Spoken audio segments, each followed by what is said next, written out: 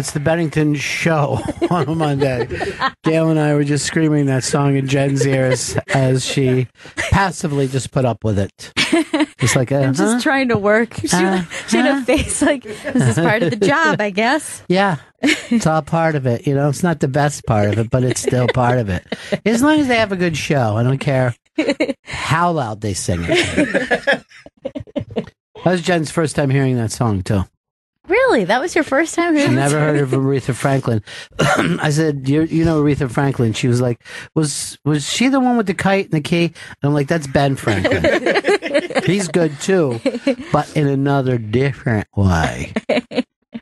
All right, it's the Bennington show on a Wednesday. I'm Ron Bennington. There's Gail Bennington. Yo. I'm Ron Bennington. I started that off with a little Brill Building stuff. Great Carole King wrote that song. And Brill Building, GPS New York City premieres Saturday, 3 p.m. 3 p.m. 6 p.m. in the middle of the ocean. 3 p.m. on Deep Tracks. It's a good one. There's some great writers that come out of there.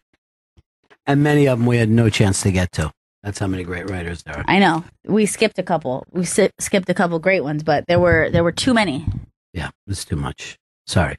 Maybe there'll be a part 2 one day. I don't know. Yeah.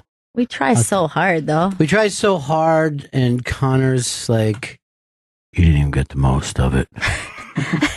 He always has a way to just kind of make us feel a little bit bad at the end. I feel a lot bad when it's over. Every GPS is like a failure to me. 'Cause you make me feel. So that's going to be a lot of fun. That's very, very cool. You got an eyelash there? Yeah. Do you see something in my eyeball? My eyes are so bad. There's no way to see it. I don't have good enough eyes to tell. Oh, God. Flush it. I always just say flush it. All right. Vito, do you have like tiny little water bottles that we squirt stuff into our eyes to clear ourselves? Or you don't have an eye wash station? That's what every lab should have, a fucking eye wash station. We all should learn that in shop class or biology or wherever they have eye wash stations. We had an eye wash station, but I don't even think we ever got to even play with any chemicals worth washing. Yeah. Like, I never think we were ever messing with anything that serious. A friend of mine came up with DDT during a lab that we had. I'm like, fuck, you're really good at this. You should stick with this, you know? I think there's a trade school if you're really, really good at mixing chemicals. I'm not sure. DeBry, I think, is the name of it. All right, now you're starting to freak me out. Now I feel like my eye's itching. Oh my God, it itches so bad. Vito, help me. I don't know what to do. Dude, I was with a friend of mine one time, and I watched a bug fly directly into his eye, and he was like, ugh. And I look over, and it was like pieces of wing and little legs on his eye. And I just fucking screamed like I was in a horror movie. I just let out a fucking scream. It was like when Gertie went face to face with E.T., I think. That's the best way of putting it. Well, there's nothing you can do at that point. You make me feel. What was that cool dude with Jack? I don't know. I like his hat, though. I like everything about him. You know what I mean? I think I just found someone to single white female on. Did you see the girl who just walked by? Yeah, she's great. She and I just got locked in the bathroom together. We had to figure out there was like a weird, like the doorknob completely like was broken, and we were trying to go crazy in there. What? I walked out of the men's bathroom and I heard fucking rattling on the door, and I just thought somebody was working on it. You could have saved us. We were two women trapped together. I just assumed it was like they were doing maintenance on the door. I didn't think that there was people stuck in the bathroom. You're one of those people. He sees something and he doesn't say something. That's true. He sees something, he says nothing. I'm just going to give a quick Throwback Thursday story. So when I was a little kid, we were up in Canada for one of our fishing vacations. And there were these rest area that we stopped to have picnics at. And they had the old-fashioned kind of outhouses there, right? And there would be like a latch up top, like you had to take a latch. So this is also weird. My two cousins went into the outhouse together, right? We were so little, one was a boy and one was a girl, right? So they're in the outhouse. It's fucking pitch black. And I guess they latched themselves in. And then found out immediately when they were fucking done peeing, they couldn't find the latch. And they both started beating on the door and screaming. And everybody in the rest area was just staring. And there was no talking to them. Like they were just in a blind panic and fucking beating on it, right? And my uncle went back and got like this long knife and just kept going until he fucking pulled the thing up. But what's funny is like they both just came walking out of there like, okay, good, it's good to be outside. Like immediately shook it off, and that they were just in a death spiral scream thing. And all the other fucking people, like my family was like, oh good, all right, here's a sandwich. And we just saw the other people, they're just like, did we see a rape take place? We couldn't have felt more fucking low rent than I think at that moment. And it took a while for us to laugh about it because we kind of felt like they put a stain on our family. You know what I mean? Like somehow it's so nuts. Yes, by just showing we don't know how to act when something comes up, they lessened us as a family. You're like that family where the kids got stuck in the elevator and just started freaking out in the hotel. Yes, that family was fucking pure WTs. All right, coming up, we'll be dishing today with a very special guest that everybody will be excited I'm looking forward to hear. This surprise guest. Yeah, everybody's going to go buck wild when this guest is. I'm going to be screaming like I was locked in an outhouse. That's so fucking funny. And I'm just like, why don't you leave the door open when you pee? That's what I do. That's the way I keep this from happening. So what? Dear God. Yeah. You want to see my dick? Take a gander. But I'm not locking myself in here. All right. Now, this story is just goes to show that we do live in the future. Barbara Streisand has cloned her dead dog with 2 new pups. She didn't even just get 1 new clone. No, she got 2. Yeah. And I guess the Humane Society is pissed at her. Yeah. Well, look, people don't even really like when you go to a breeder, let alone, like if you're not getting a rescue dog, there's a lot of dogs out there that need. Why is there 3? Well, one of them is just she regular bought dog. that dog. A regular dog. So she wanted a 3rd dog, even though she had 2 clones. Now you see these kind of like sweet dogs. We just saw somebody in the lobby with one. Yeah. The other night at the stand, Nikki comes on stage and she has a bag with her dog in it. On the stage? On stage and just worked. It was very fucking funny. I'm gonna be honest, as a dog lover, I'd find that distracting because I know I would just be staring at that dog. I know. I was like, she should be doing more stuff on the dog. Like she brought it up like, yeah, I know. I brought a dog up here. I wanted to walk tonight with him. And then that was it. Then she went into material. I'm like, look at that dog. And I actually even said this later. Like I was just like acting like, what was the dog thinking? Like, oh, we're doing pretty good. We've got this crowd. Because it was as well behaved. That little dog just sat there with its head out, looking at a fucking 100 people staring at her. I was wondering even like if she thought she was being talked about the whole time. Now, would you clone a pet, or do you think that is immoral? Well, I had an aunt who she had this dog, Heidi Ho, right? I think it was like back then I called it a hot dog, but I think it's Beagle. Or something like that. You know those long fucking... a dachshund? Maybe it was a Dachshund. I don't know. I don't know all the fucking weird dog breeds. But it wasn't even a dog that I liked. So when Heidi Ho died, she just got the exact same dog, right? Same breed? Same breed, same look. I mean, it looked 100% the name. And named it Heidi Ho. And she did that a couple times during the course of my lifetime. So again, low rent breeding, low rent fucking cloning, but I could see that people just want to act like this is my dog. We have a long history. Now, I get because people do get into like getting the same breed over and over, But my dog is a very unique mix. She's a mutt of a lot of things, and she has a very unique look. Sometimes there's dogs that look kind of similar to her, but no dog looks exactly like her.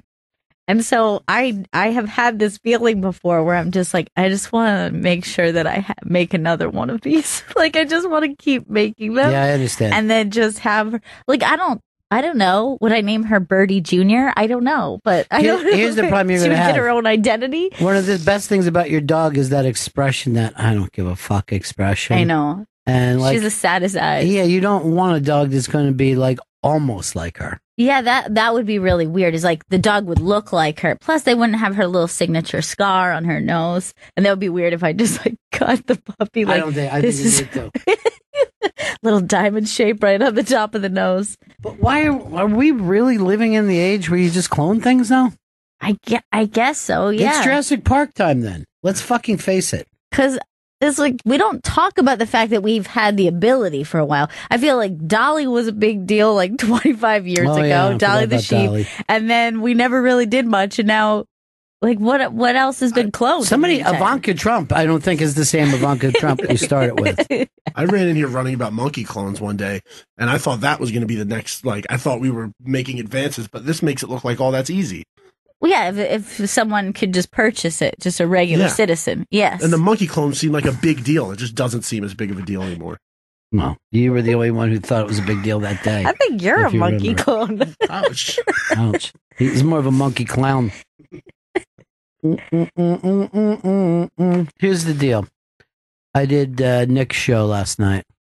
Hilarious. How's Nick? He's too funny. Well, he'd taken some kind of medicine that day. What's like a medicine if you've got...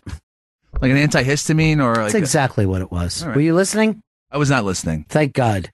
Because he was all over you. Really? Yeah. What was he saying? Because I said, I don't know, his producer didn't have something ready. And my producer, I said something like, my producer's always got prepared. And he goes, for what? A heart attack? And then he just went into a lot of fat shaming stuff. Oh, God. It's 2018, Nick DiPaolo. Fat shaming should not be allowed any longer. It's allowed. Yeah, I mean, there was we're no, still there was hanging no on to that one. I have to be an advocate for it. He didn't take a single negative call. And then, he likes to self-medicate with a little bit of rumsky. Okay. But he was so fucking funny. And I was like listening before, and it's like, he's much better at radio than he thinks. It was just him talking to himself and just fucking getting so pissed over, the fucking news. And then Bonnie McFarlane came in. It was Ronnie and Bonnie's show. And that was really fun until her and Nick chested up with each other. Why are they going at it? I guess they both want to run the prison. I don't know what those two. I was sitting in between them, and quite frankly, I had a set of nerves because I adore both of them. I think like he called her, I don't know, like a typical woman liberal or something. I don't know what it was. And then after that, he brought up Pete and Horace. And she goes, it's not my cup of tea. I'm like, well, did you see Nick on there? No, I don't see Nick. You act? Are you an actor? And that fucking set him off. Because, Right. he's a great actor. No, We've is talked she about doing it. that on purpose? You think? I think can't she was... tell. I would not play cards with Bonnie. You know what I mean? And he's like, oh, maybe you've heard of the Louis show. Maybe you heard of Amy Schumer with the 12 Angry Men thing. And she goes, no, I didn't get a chance to see it. Was it good? And I'm like, here we fucking go. It's Thanksgiving all over again. Yeah. The family's fighting. Middle child. But they were totally okay with it. They don't give a fuck. Right. That's how they play. I guess. I mean, they're both hysterical. I'm going to tell you this thing, though, and this annoys me. There's some club that she played. I think it's called the Funny Stop in Akron. Look it up. You're not going to fuck him. This is going to set you off, Gail. Because you are everything that he accused Bonnie of being. I know. And then I said, I don't even think Bonnie's, a feminist. And that made her a little pissed at me. And I go, you know what? I'm going to backtrack here. I'm going to stay out of this. Why are you just getting pictures? Go to the fucking club thing. I don't want to see every comic who's ever been there. Okay, so it's got a brick wall. All right, so there it is now appearing. Just go up so I can read. They put a.k.a. Mrs. Rich Voss. Oh, boy. No, Why? she never has gone anywhere as Mrs. Rich Voss. Oh, my God. No, that's not necessary. Come on. That's not even like how she does her act or anything. It starts off, do you like comedian Rich Voss? Unbelievable, right? Well, then, it is likely that you'll like this headliner. Oh, my God. And, like, even when they work in New York, one after another, they don't mention that they're married. You know what I mean? They're each, they're single acts, except for when they do their podcast. But then, look who's here this week. Fucking Farley's brother. It looks like they just go out of their way. To get relatives of people. I could get booked. They're not that's funny. They're not paying the full freight. Johnny Carson's nephew was there 3 weeks ago. Hey, it's our friend Laurie in Yonkers. Hey, everybody. Hi, Laurie. I wanted to, by the way, let me just say this. Yeah, before you get to that, let me just say, I enjoy my book every day. I go and look through it. Because it's a picture book. Nice. It's a picture book. All right, you know about this dog thing? Picking out picture books for people, except usually it's picture books for children. Yeah, well, you know what? That's my thing. I try to keep the child in me alive, looking at art is a good way to do it, and I cannot wait to take the baby to a museum. Like, we haven't done it yet. Where it's on our list of things to do. She's like old enough now that she'll get a kick out of it. I feel the same way about Chris Stanley. I feel like I'll be able to take him into a museum and get some, because I'd taken him once, was about 8 years ago. Yeah. And he was just crying and laying on the floor and kicking his feet. So I'm like, you know what, buddy? Let's just go out for ice cream. Once I took my little cousins to the MoMA. Like nights that they stay open late, and you can go like to after hours where it's like, fun lights and things. I think they do that at like the Guggenheim. Yeah. Like evenings, one night a week. You could take them to like the one that they intend for the teens. Yeah, you can take them to sleep. Maybe that would be more speed. I'll take them like when you take a blanket and a pillow and sleep there that night. You know something about this dog cloning, right? Yeah, there was first of all, I have 2 dogs, in succession from the same breed. Yeah. Totally different personalities, but people mistake one for the other because they think we just still have the same dog for the past 25 years because they look so similar. You just want to admit that you're talking about Larry right now, and then nobody. I know that that's illegal, but I'm talking about Larry's dog. Like, I'm not responsible for the behavior of the first dog. He had that dog when he was 17. We raised the most recent dog together, different personalities. But there's a story about someone cloning a pet on This American Life about, I don't know, like 8-10 years ago. It was this guy from Texas with a Brahma bull that he loved. Bull? Yeah. A bull. This family raised bulls, and he had a bull with a particular personality that he really loved. So he had the bull cloned after the bull died. And guess what? The clone was nothing like the original. He looked physically exactly to the hair, like every little bristle, every little everything of the source of the DNA. Right. Totally different personalities. So it's Barbara Twilight Streisand Zone. is going through all this trouble to make physical identical dogs, but you don't know if they're going to be the same counterparts. You watch the TV show, they're not going to have the same qualities other than the physical qualities. Like maybe with dogs it's a little different because they're a little more adaptable to like human nurturing, than like a bull. Yeah. They're not all like fun and cuddly. I mean, the thing about bulls, they're just going to run at you as soon as they get a chance. I never even see a bull. I guess the matadors work them over a little bit before I get there. And was almost like a family pet, All right, so, she's going through all this trouble to get something physically identical, but she's not going to get like her dog back, Anyway. All right, thanks, darling. You know what Barbara Streisand named that dog? What?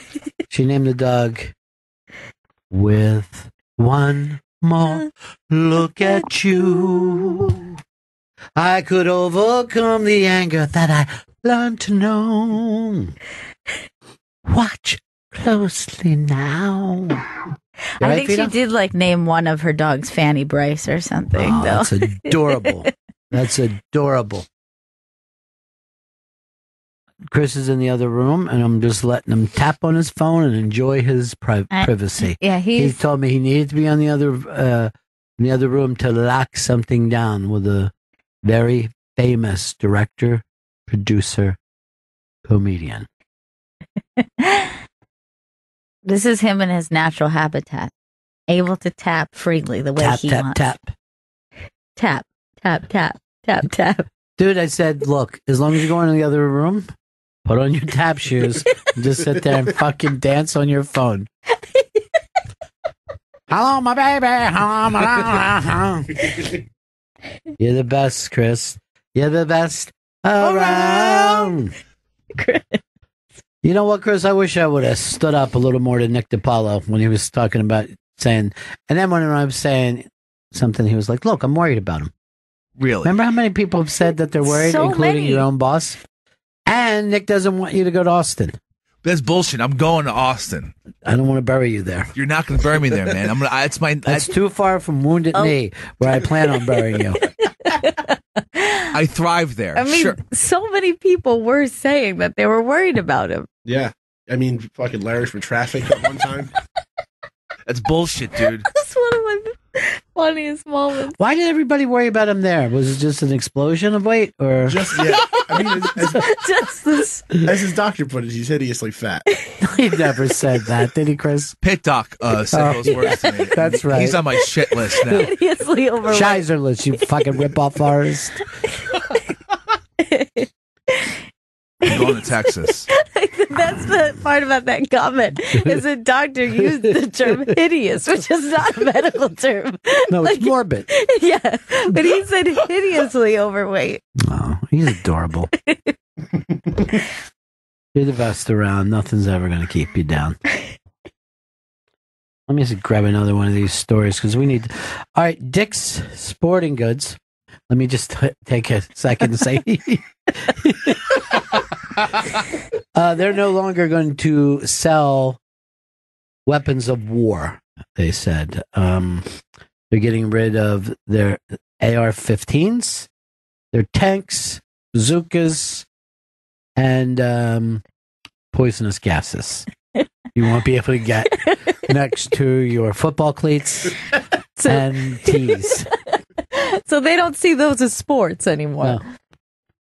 Yeah, they decided it's no longer sport. All assault-style weapons after the Parkland, Florida school shooting. And here's the thing. The school shooter bought a gun there, right? Yeah. But he didn't use their gun. But I think they all just went, fuck. Yeah. What if that was our gun? The one that was a some kind of a local Like a gun private shop. Yeah, like seller. a mom and pop Yeah. gun shop. And they shut down immediately. They didn't want to fucking talk about it. I don't know whether they're ever going to open back up again, but when it happens. So, you know, I know a lot of people are worried about this, but I have close to 600 bum stocks that I need to get rid of. And I'm willing to sell them at 20% above normal retail. Because they're going to, these are, you know, and let me tell you, by the time I'm out of it, I'm sure I'm selling it 100%, if not more. Yeah, I think that the CEO, Mr. Dick, I would assume. I thought Dick would be his first name. Mr. Dick is my penis. Just call me Dick. I think he had said, we no longer want to be part of this story anymore. Like, we just want out. We're donezo. So I'm sure a lot of people are mad at Dick's Sporting Goods because it gets that domino effect that you predict it and that I said would not happen under any circumstances. However, I declare that we should rename it Nice Guy Sporting Goods. Mm-hmm. not a dick, but a nice guy. Also, I want to just say one more thing. If you want to privately buy bum stocks with me, I pack it myself, but instead of like those little peanuts, those foam peanuts, I throw bullets in there. Okay. So, because I got a lot of bullets I got to get rid of. They're Armenian. I got them in a really weird deal years ago. I didn't even bring this up with you guys. I'm an arms trader. I didn't know this. I'm a trader of arms. I mean, I thought it was weird enough you had all those bump stocks. You're a war dog? I guess you could call me a war dog on raw dog. But to me, you're using the same letters. You know, a lot of people call me war dog as a way of, they feel like they're disparaging me. But I've taken it back. You know what I mean? And I'll even call myself a war diggity.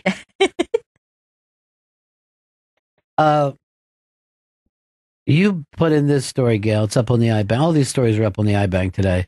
I implore you to go look at them.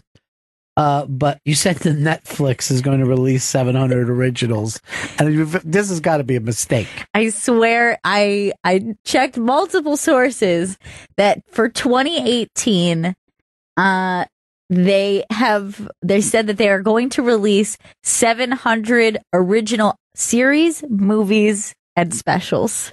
Yes, 699 of them are going to be comedy specials. And how much, I saw on the article somewhere, how much was it that they spent on content for this year? $8 billion on content. They're going to move up to $2 billion on marketing. And they need to even market. Yeah. Everybody's got Netflix. I thought the $8 billion on content was more. Yeah, it was. Vito, you're doing a new special soon. You're reviewing a new special. There's one up today. What is it? It's Marlon Wayans Wokish. So I watched Marlon Wayans special. Yeah. And I did not like it. Really? I hated it. I hated. I'm shocked because I know you are also a Marlon Wayans fan. I love Marlon Wayans.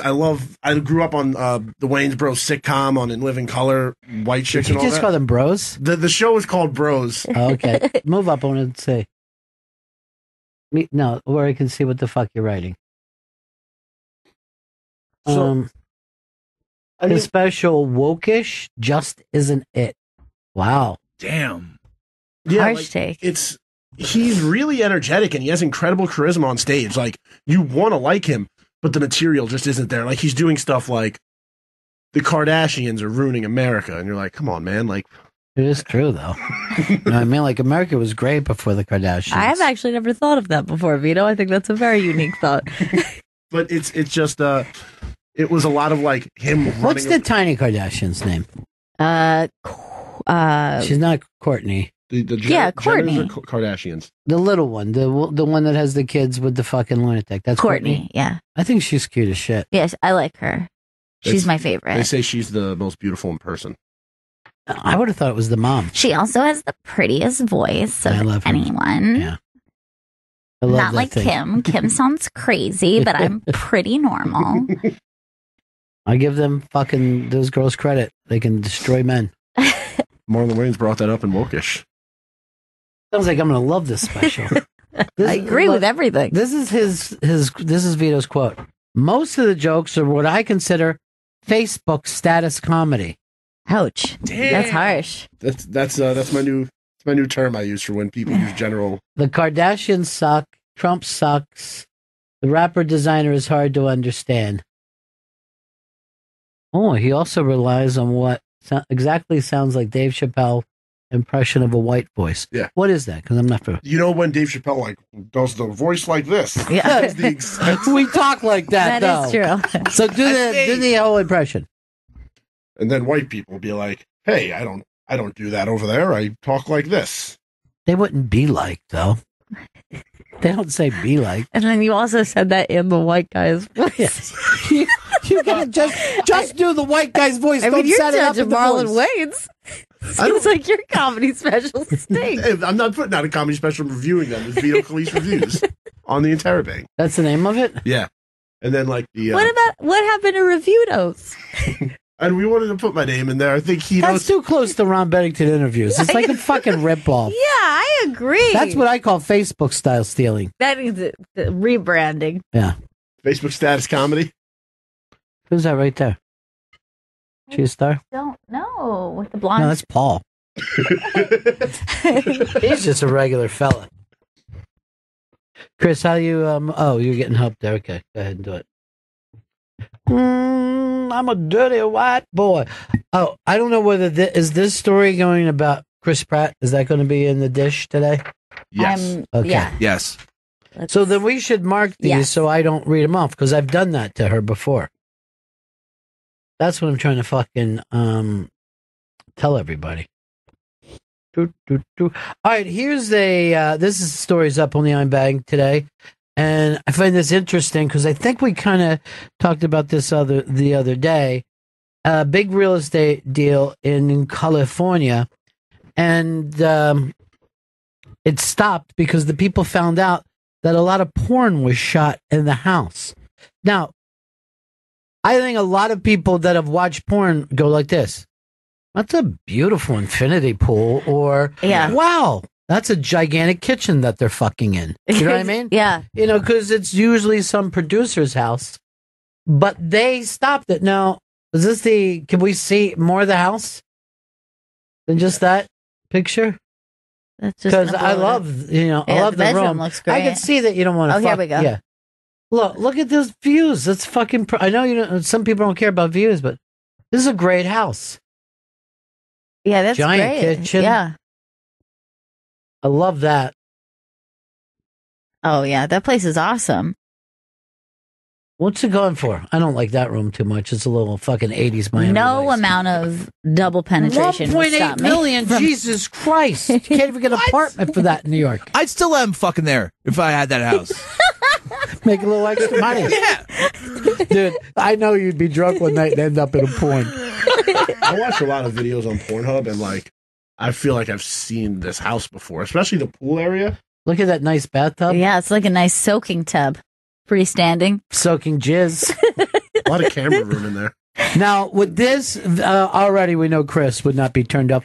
But see, the normal thing, and we got talking, a lot of people won't take a house that a murder took place in. Like the Sharon Tate house, no one ever stayed there again. Yeah. Beautiful, gorgeous fucking home.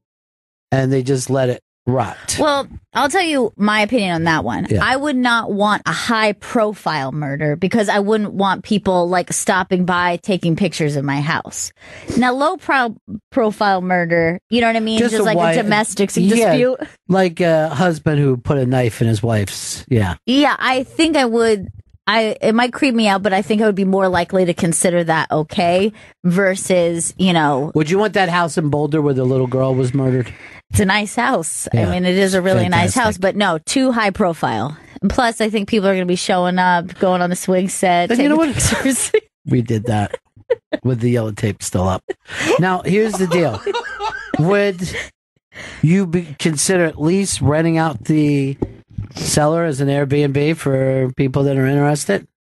And you could be like $500 a night. For murderinos? Yeah, for the murderinos. Hell yeah. If you like murderinos. Vito, porn house or murder house? What would be easier for you to sleep in? Porn house, because people have had sex in it. The house you're going to live in, people have had sex in it. Now, Not necessarily gangbang anal. Can I just specific? What about the places that hold bodies of water? The soaking tub, the pool. Are you just going to feel like the fluids or that's any fucking hotel? Do you fucking I do think a little bit about that. When I am in a hotel bed, I'm like, wow, a lot of people have had sex in this bed. I do not allow that thought into my head. Sometimes it creeps in there. And I will tell you this, a lot of people have been murdered or OD'd in the hotel rooms. That's true. Yeah. A lot of weird shit has happened in there.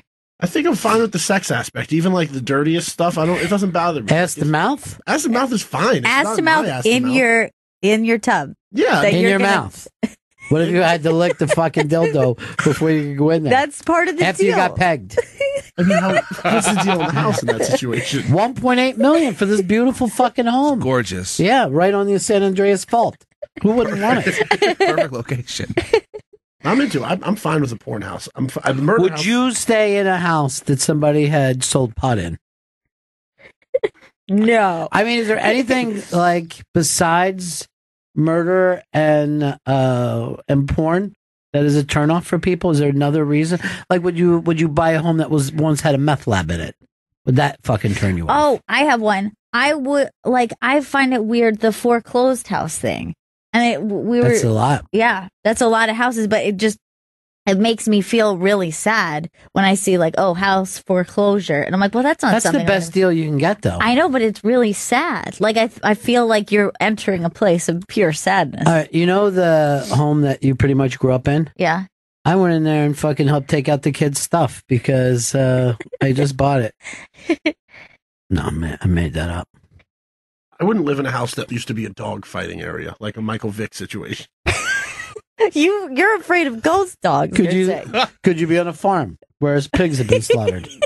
I mean, that's for food, but just dog fighting? No, I don't want to live I don't in. understand. Are you afraid they'll haunt you, the Yeah. dogs? Would you? How about somebody just ate a dog there before? It was a fucking Asian family, and they used to eat dog in there. They shouldn't have been eating the dog in there. Yeah, I so- understand, but could you stay? No, anything with dogs. No, I'm not saying it's not against the law. pigs. I'm fine with. You can kill as many pigs as you want. I'm fine. This with that. haunted doghouse isn't a bad movie premise. Fuck, it's like I'm a in pretty for good. it. These fucking ghost dogs just ripped the shreds out of you. Chris, you're in the other room. Tap out a fucking business plan for this. Tap out a quick treatment and then mail it to yourself. Tapping now. Tapping now. He's not even writing. He's tapping. He goes, I'll tap it to you later. Tap you later. I'll tap you the deets later. I have a problem with a crystal meth house or like a drug lord's mansion. If I was in the position to buy a mansion and it was like a fucking drug lord's, like he got like shot up there, that No, he didn't get. That's still a murder house. Yeah, What you've if he was just a combined drug everything. lord and he was arrested there? I see. I feel like if he had like drug lord buddies, other drug lord, rival drug lords, they'd still like maybe put a hit on the house or something. That's like, Why would they do that? Maybe they Those didn't hear he got fucking arrested. Hold on. They don't have any beef with that house. The house fucked them over.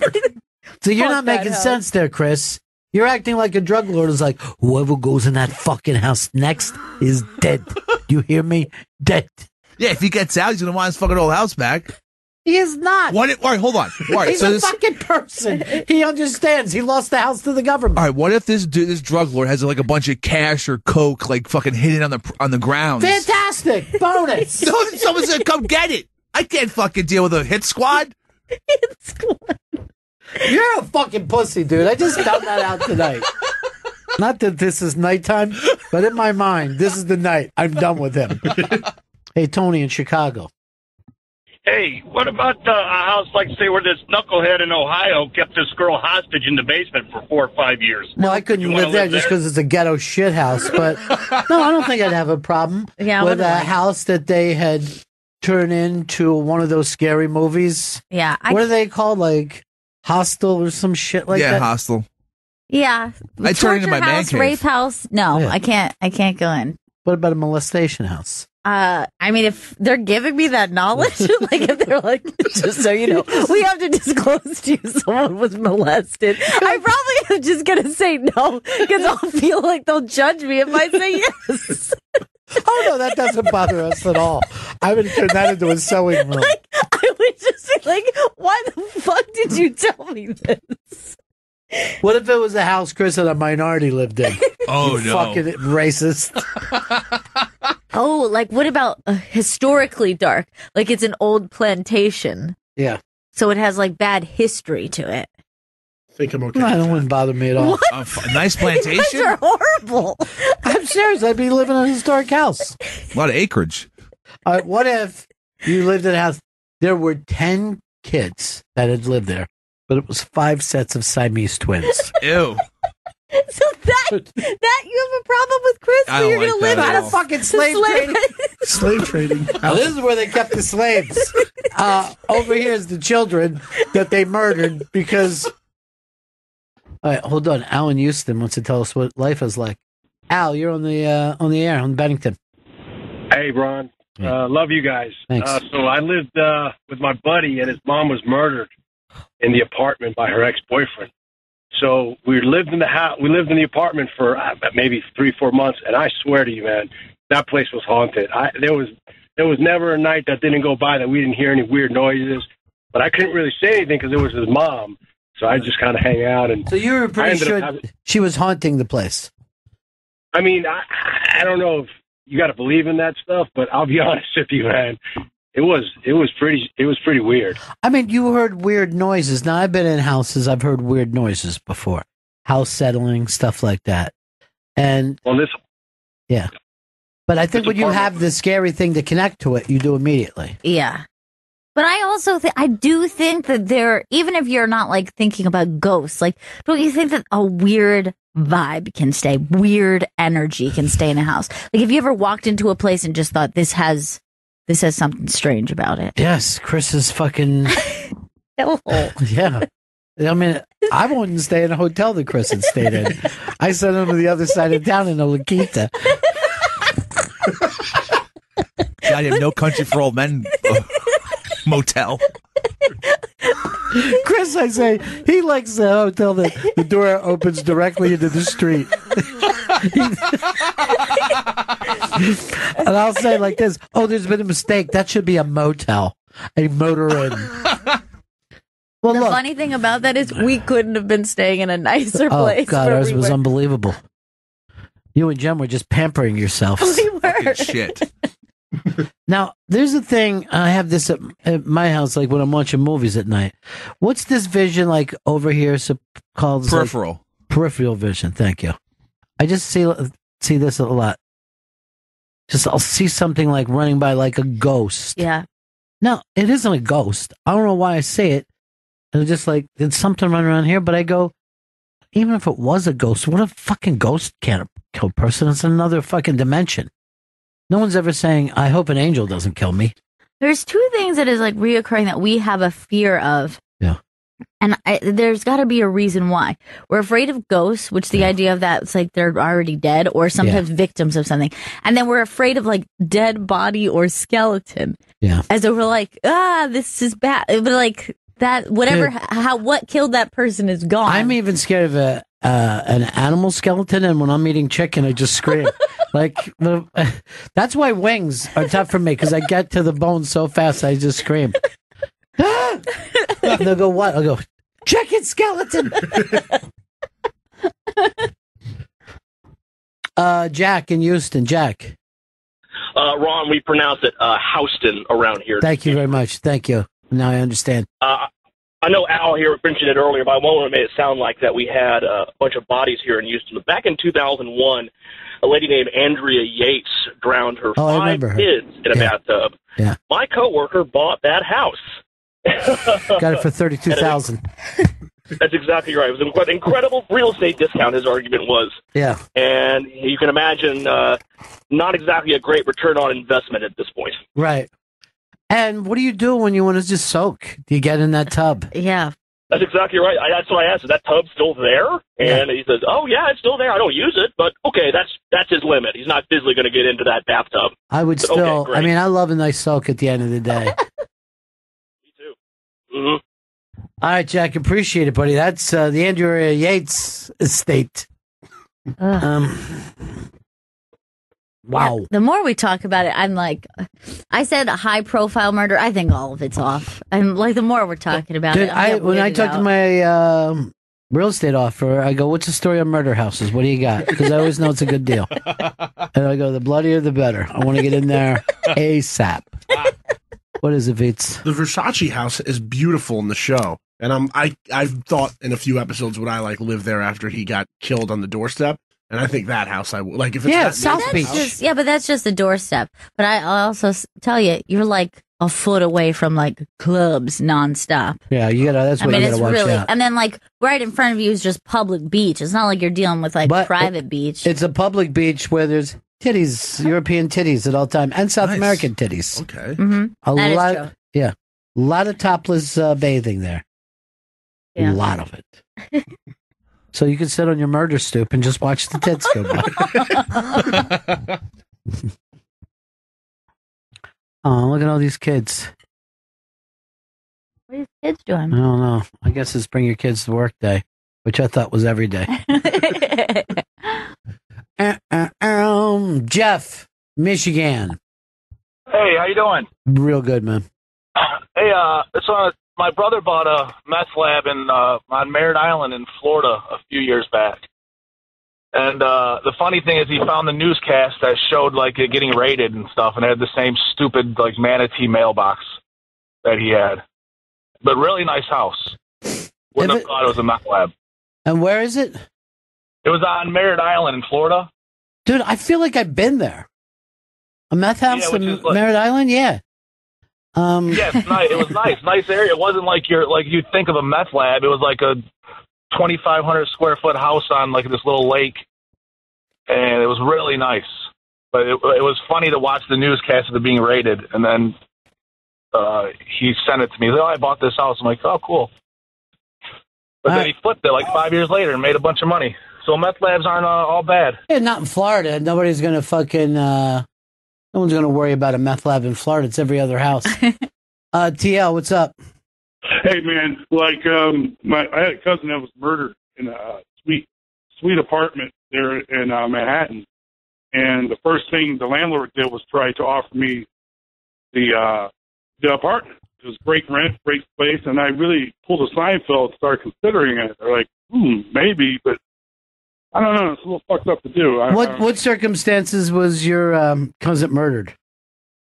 My cousin was murdered by her husband. So just domestic. Yeah. You know, I mean, it would be... I mean, if it was, like Chris likes to point out, organized crime, a lot of times they will come back against the apartment. They have a personal vendetta. Worried about that shit. Against the property itself. Shooting bullets at the walls. Now you really look like a dope. Vito's even leaned in on you. I'm talking about if there's like shit hidden in the apartment that they're going to come back for. Yeah, they're going to come back for that apartment. Nobody, if you're a fucking drug runner, you don't hide shit in your own fucking home. That's the stupidest thing ever. You think the FBI isn't going to go through that thing like there's no tomorrow? Maybe it's in the fucking walls or whatever. Yes, they don't fucking x-ray the walls. They don't open the walls up. I didn't think they trashed the place like that. You're not trashing it. You're scientifically going through. What are they going to do? Well, there's no drugs here. There's some fucking plaster right there on the wall, but there's no way somebody would put something in a wall. You sound like you'd be the dumbest cop who ever lived. That's what stash houses are for, too. Yes, of course. Now, would you live in a stash house? Yes. That's you and a mustache. How about everybody got mad at him for saying he was willing to jump out of his house and move in with his wife and his neighbors? Hey, it's our buddy Chuck. Chuck, what's happening? Hey, Ronnie, that was a good show last night with Nick. That's really funny. But God damn, is he? Let's say, is Nick DiPaolo just unbelievable? He's quick. Yeah, he damn, is. He's quick, you know. Yeah, and but vicious. I'm gonna let you know, this guy that I went to school with, he's an old country fucker. He's worse than me. He bought a fucking double wide trailer that used to be a fucking whorehouse, and he still lives in it. And he didn't really do nothing to it. Moved his furniture in. That was it. Lives in a double wide. Used to be a whorehouse. Wow, a whore trailer. That's pretty bad. Yeah. It was a double wide though. The wheels was gone. They did have a foundation on it. Okay, because I don't even know if I could have sex in a whore trailer. Man, I feel like, is everybody hearing this? Hey, if Chris was a fucking cop, he'd just have one bullet. Barney Fife, you prick. You don't even get the joke, y'all take care. Peace, Chuck. Good to talk to you. Hey, Brycey. Brycey, what's up? Hey, Ronnie. Yeah. I live up in the country here in Canada, and there's kind of all these like abandoned houses from the 1930s and stuff, like in old yards. So we were out just exploring them one night, and we go to this one house, and everything is like the table is set, and there's like baskets of clothes that are all folded up, and it's just like the people took off and left, and everything's covered with dust. That's weird, right? It's really it's hard to imagine what happened there. Yeah. All right. One time, me and my friends, we went out to this old abandoned dairy, right? In this field. So we get there, we're playing in this like dairy. It's like a factory thing. We were in these fucking, we got in these milk crates and went down these fucking rollers, right? Where the milk used to go. Fun. So then we're like, oh, there's a farmhouse over there. We go over. This fucking kind of burnt out and beat up fucking people been there. We're going all through the steps. And we're little kids at the time, right? We get all the way to the top floor. There's a fucking hole in the ceiling like the sun's in, but there were fucking dresses in the closet. Oh, that's really weird. It was weird as shit, right? That's really creepy. Ugh. I don't know why. That's like weird old dresses just still hanging No, there. here's the thing, because I'm like 10 or 11, something like that. We fucking take our lighters out, light the dresses on fire, and run downstairs. It's a good idea. This is how stupid kids are. We were actually on the top of that fucking factory, chasing around each other, and we're running up this thing and fucking stopped at the top. There was no second side of the roof, right? Oh, it just shit. went up and stopped like that. And I think back to that, I go, there's a chance you could have been killed when you were a kid, like a fucking idiot. And then I think one of the kids' fucking foot went through one of the roofs when we were running around. I come back, I had all this fucking like tar all over my face, and from playing in that fucking place. And my mom was just fucking wailing on me. Like, where were you to get this? I go, nothing. We were playing fucking football up the street, just fucking lying my ass off. But I had fucking like tar from like fucking roof tar all over my clothes, on my face, on my hands. Too stupid to even stop and watch up. Just gonna walk in my house and start making a sandwich. Can't tell you how dumb a kid is. You guys are like Florida Project. Yeah, I guess in their own way. All kids are like Florida Project. I picked that to be Best Picture this Sunday night at the Oscars. I think between now and then it's going to get nominated.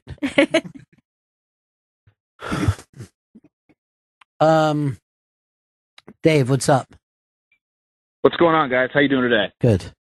I got one of my high school teachers. We live in Yorktown, Virginia, and he still lives there in a house that was a hospital during the Civil War. And like when you go in one of the bathrooms, it's still got like the names of people who like were dying, like soldiers who were dying there. Where they carved their names into the wall. And the house, it was written up by Time Magazine as one of the most haunted houses in America. How can you be one of the most haunted houses? I mean, I don't even believe in haunted houses. Like, what's the scale here? Like, what are we judging it on? Quantity of ghosts? 0 to 100.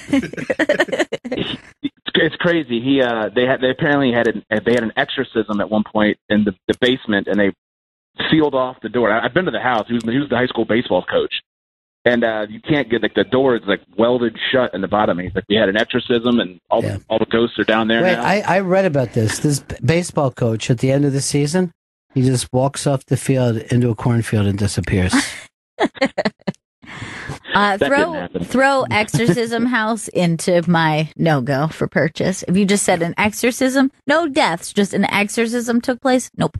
All right, could you live in a house where there were children that had been homeschooled there? Ew. No. Did they ever leave?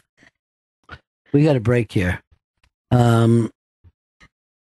We have a surprise person for the dish, and we're very excited about it. And I don't think anybody could even guess this. I could give clues. You still couldn't guess. So you will want to hang around. And also, I forgot to tell you about this. If you're listening to Sam and Jim today, you heard Patton Oswalt stop by. Well, what's today, Wednesday or Thursday? Wednesday. Tomorrow, there's a great new comedy coming to NBC called AP Bio.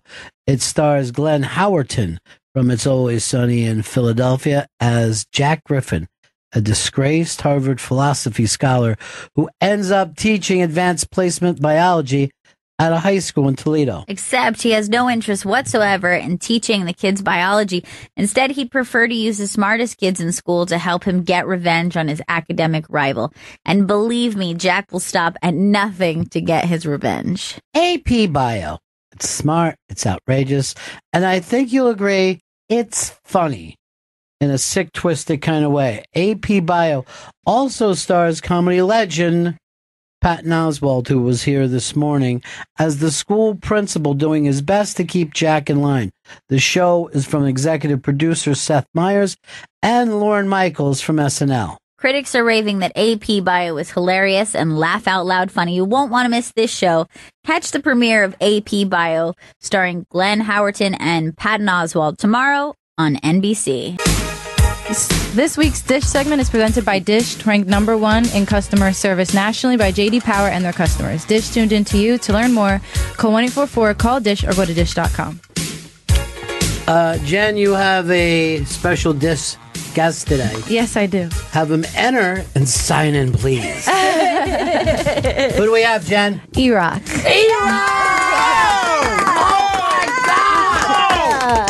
Eric Nagel. Hello. Good to see you, pal. Good to see all of you. I know you got your big podcast, It's Eric Nagel. And you can download that on Spotify, iTunes, Google Play, or wherever you get your podcast. It's also part of the iHeartRadio app. Good to see you. How's everything going? Doing well. Yeah? Better, I'm not going to lie, better than expected. Better than expected. Yeah. You're enjoying life again. I'm enjoying life again. You would see that by the amount of weight that I've gained. But, yeah, I'm enjoying life and enjoying doing radio again. Sure. Even though it's not traditional radio as we know it, but the way everything's moving and the medium's changing, I've been finding all the little tricks and trades to advance everything, and doing good. Now this is the future for you. You think you're going to stay in that style radio? I think it's the future for everybody. Yeah. I mean, outside of satellite radio, terrestrial is just like we've always said, for like the last 10, 15 years that radio was dying or whatever, but it's harder than ever to do anything in terrestrial, not just for the restriction of the content, but the companies just don't do well anymore. Yeah. Nothing's surviving. You got the second biggest radio company out there just filed bankruptcy. And by the end of the year, the biggest radio company is going to default and have a whole bunch of problems. Well, they all went so far in debt and then basically a dying business. But I don't ever see how they were going to pay that off. I don't either. A couple of years ago, when it was Clear Channel, they were like $20 billion in debt. Yeah. And they restructured everything, refinanced everything, and now as iHeart, they're over like $25 billion in debt. So they didn't do anything. So I don't know where these companies are going to survive anymore unless, like the old AT&T days where they were broken up because they were a monopoly. Yeah. They may have to break this company up because of financial reasons. Dude, back when you couldn't own a bunch of stations. Yeah, you had two. It was so much fun. There was so much fun in this country. All kinds of people were doing all kinds of different radio. Right. And then it became this weird thing where... Well, it's always going to be cooler when it's smaller. You know what I mean? Yes. Like, you're always going to get something that's more unique to whatever that local thing is. So you're saying like a dive bar would be more fun than another TGI Fridays. You know what I mean? Exactly. Yeah. All right, Jen, let's start dishing. This was a great booking by you, though. So Ryan Seacrest, he has a bunch of sexual assault allegations against him. Right now, it's his former stylist, Susie Hardy.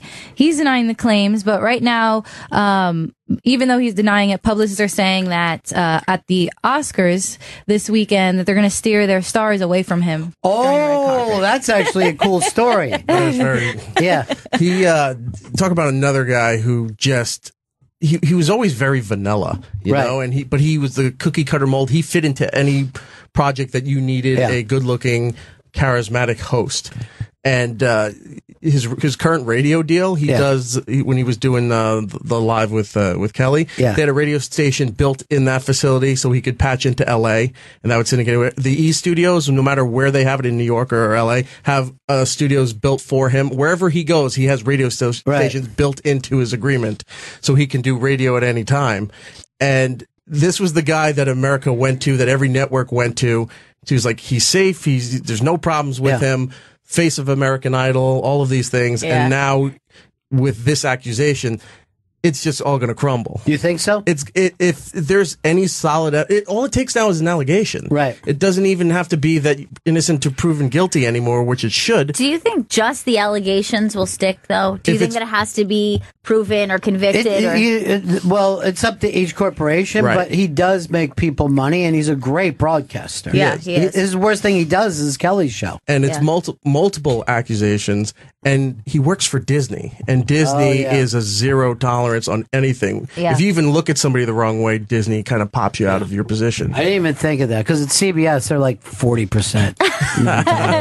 But Disney is zero. But I do like the idea of people just like having their stars avoid him like a rock in the river. I'll be watching now. I never watched that. Go ahead. I'll be definitely watching for him to be gone. Francis! Oh, we couldn't get Francis. And he's part of the new American Idol that's coming out. That's part of his deal for when he went to Live with Kelly.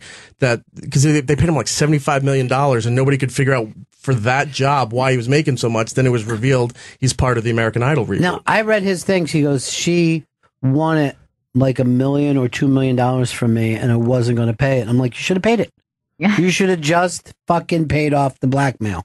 You know. But we'll see what happens. I think he's gonna.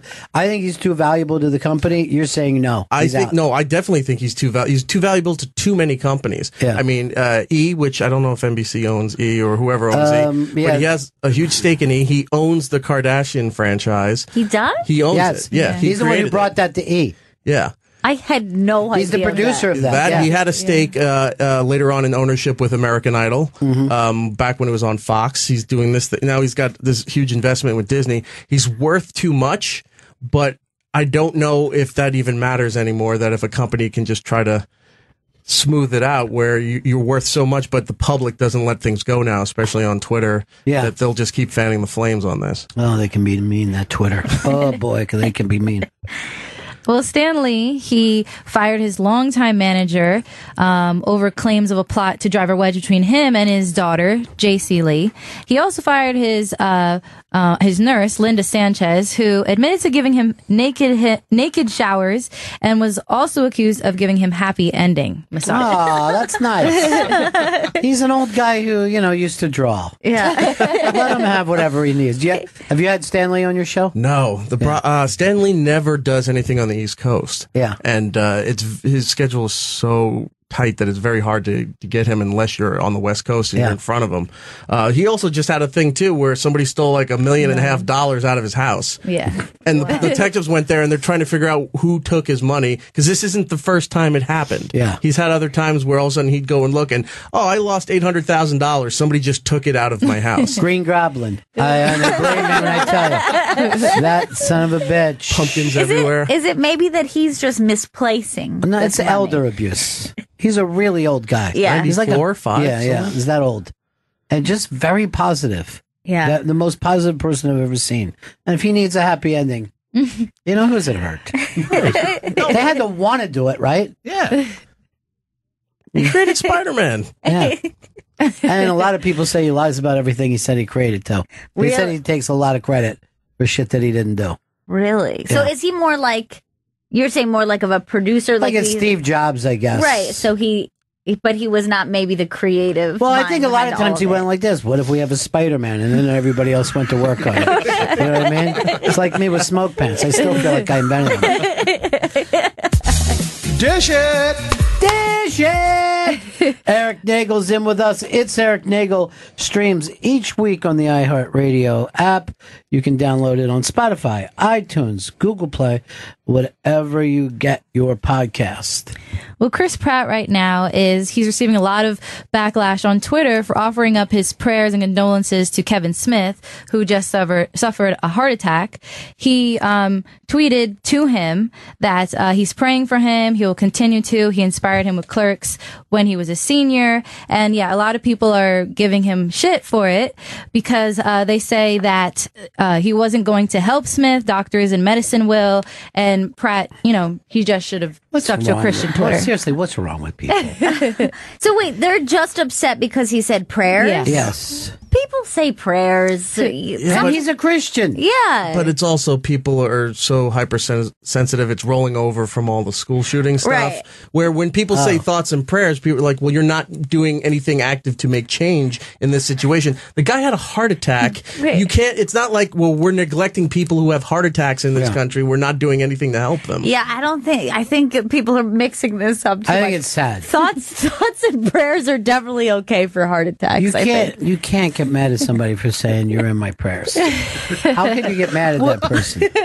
Are you helping them with their heart disease? No. And most time it's just a shallow compliment you put out there so nobody else gives you shit for not saying it. Yeah. I think it's totally acceptable. People nitpicking over this. I get it. The thoughts and prayers became a buzzword in reaction to not doing anything, but this is not the same thing. And plus, people never know how to say the right thing when somebody's either gone through like a tragedy or something Look, really Chris hard. always says to me, throats and prayers. I'm like, that's just fucking horrible. What do you even mean by that? Fun. I just like to have fun. I like to change it a little bit, you know? Throats and pears. Yeah, throats and pears. Kevin Smith also said that his heart attack was a reaction to bad milk. He said on No, his... it wasn't. He did not say that. He said he felt a little nauseous, and then he tried to lay down on the floor. He wound up getting ill, like threw up, but mostly bile. So I just thought, like, I got some bad milk. Yeah, but he realized later it was a heart attack. Yeah, that He didn't says what he cause thought. the total blockage Yeah. of the Widowmaker. It's just bad milk, guys. I'm just going to get some new But milk, and everything will be have fine. you ever done that? You ever got a flow and you're like, the last thing I ate, what was it? Apple pie? I'm never eating that. I've had that where I had bad associations. Yeah. I once, when I was really, really hungover, had French onion soup, and I haven't had it since Because it's yeah. like there's like an association Yeah. with like that. I wasn't meant to. I was not meant to eat that at that time. I had a bad piece of licorice and I blamed it on Puerto Ricans. And I don't even think there was any reason for that. I got to stop. Really, I got to stop and take a good look at myself and get woke quick. Heather Locke. But everything's okay with Kevin Smith now, right? Yes. Yeah, he looked good in his picture. Do you know that he was doing a special that night? He had. Yeah, that was surprising. He was taping, he like over the weekend, he made an announcement that he was taping a comedy special. I don't know if it was for Netflix or something. Yeah. But he's not a stand-up comedian. He's a comedic writer, but he's not a stand-up comedian. And he was taping the special and had to cancel the second one because that's when he realized he was in trouble. Yeah, bad milk. But here's the thing: he's been a public speaker for so long, and he's a hilarious public speaker. Maybe his jokes are not as tight as they should be, but people go to him and they expect to laugh. Like if he was just sitting there and talking about the facts, he wouldn't draw. He's a funny dude. Let me ask you, you've been and known the comedy world for so long. When somebody is not a comedian and then goes to try comedy, obviously it's not easy, but depending on your level of celebrity, sometimes you get a pass that they'll let you do a special. For somebody like him, who's had a tremendous body of work from movies into podcasting into comedy writing to all these different things, for him to make this progression to do a stand-up, just maybe it's for him, he's like, I want to give this a try. I've always wanted to do it. Does he get a pass based on the fact that he's giving making the attempt to try to do it? First of all, anybody that they want to pay can do it, right? I mean, if Netflix wants to pay Bruce Willis to do it, he could do a bad special, but it's still a special. Now, Kevin has put out DVDs of him on stage talking and telling stories. To me, that's a special. You know what I mean? There's plenty. Ron White just gets up and tells hilarious stories. He's not doing one-liners. Kreischer's a great storyteller. Yeah. So, I think Kevin Smith is a comedic writer, director, actor. And like Mike Birbiglia kind of started he was doing one-man shows, and then that kind of went to him doing more stand-up. Yeah. But those guys were always in the vein of a traditional stand-up, where I remember just a few years ago, Judd Apatow was going to do a special, and people who, if they didn't know his history, that he started as a stand-up and then moved to other things, they're like, Judd Apatow's going to do comedy, and it was met with mixed reviews before it actually came out. Right. Is this going to happen with Kevin? They're like, people is he real? Should he really be doing this before the special comes out? I think there are people that are purist when it comes to that, but that's, like you said, at some point somebody is not a comedian, and then they are one. Yeah. You know what I mean? So if Barack Obama has been a public speaker his whole life, if he goes and putting out a special, who's to stop him? All right. I'll tell you this, the I'd last watch it. 15 minutes he's just taking questions. Yes. I mean, you're just like, you're hoping that they're doing the work for you. Pacing like Chris Rock. Yeah. I wonder if Vito would give that a good review or a bad review. I don't know. Vito Police Reviews does not take it easy on anybody. You fucking basically ripped off my fucking show. I know. Somebody thought Vito Police Reviews would be a good thing. I was like, I like somebody. Okay, the fucking little mouse in your pocket. Here, why don't you take this fucking jacket? Because you're taking everything else from me. I don't want to take Put on this jacket. I'll tell you what. Here's my fucking house keys. Go ahead. Go home and help yourself. Oh, so this is your table.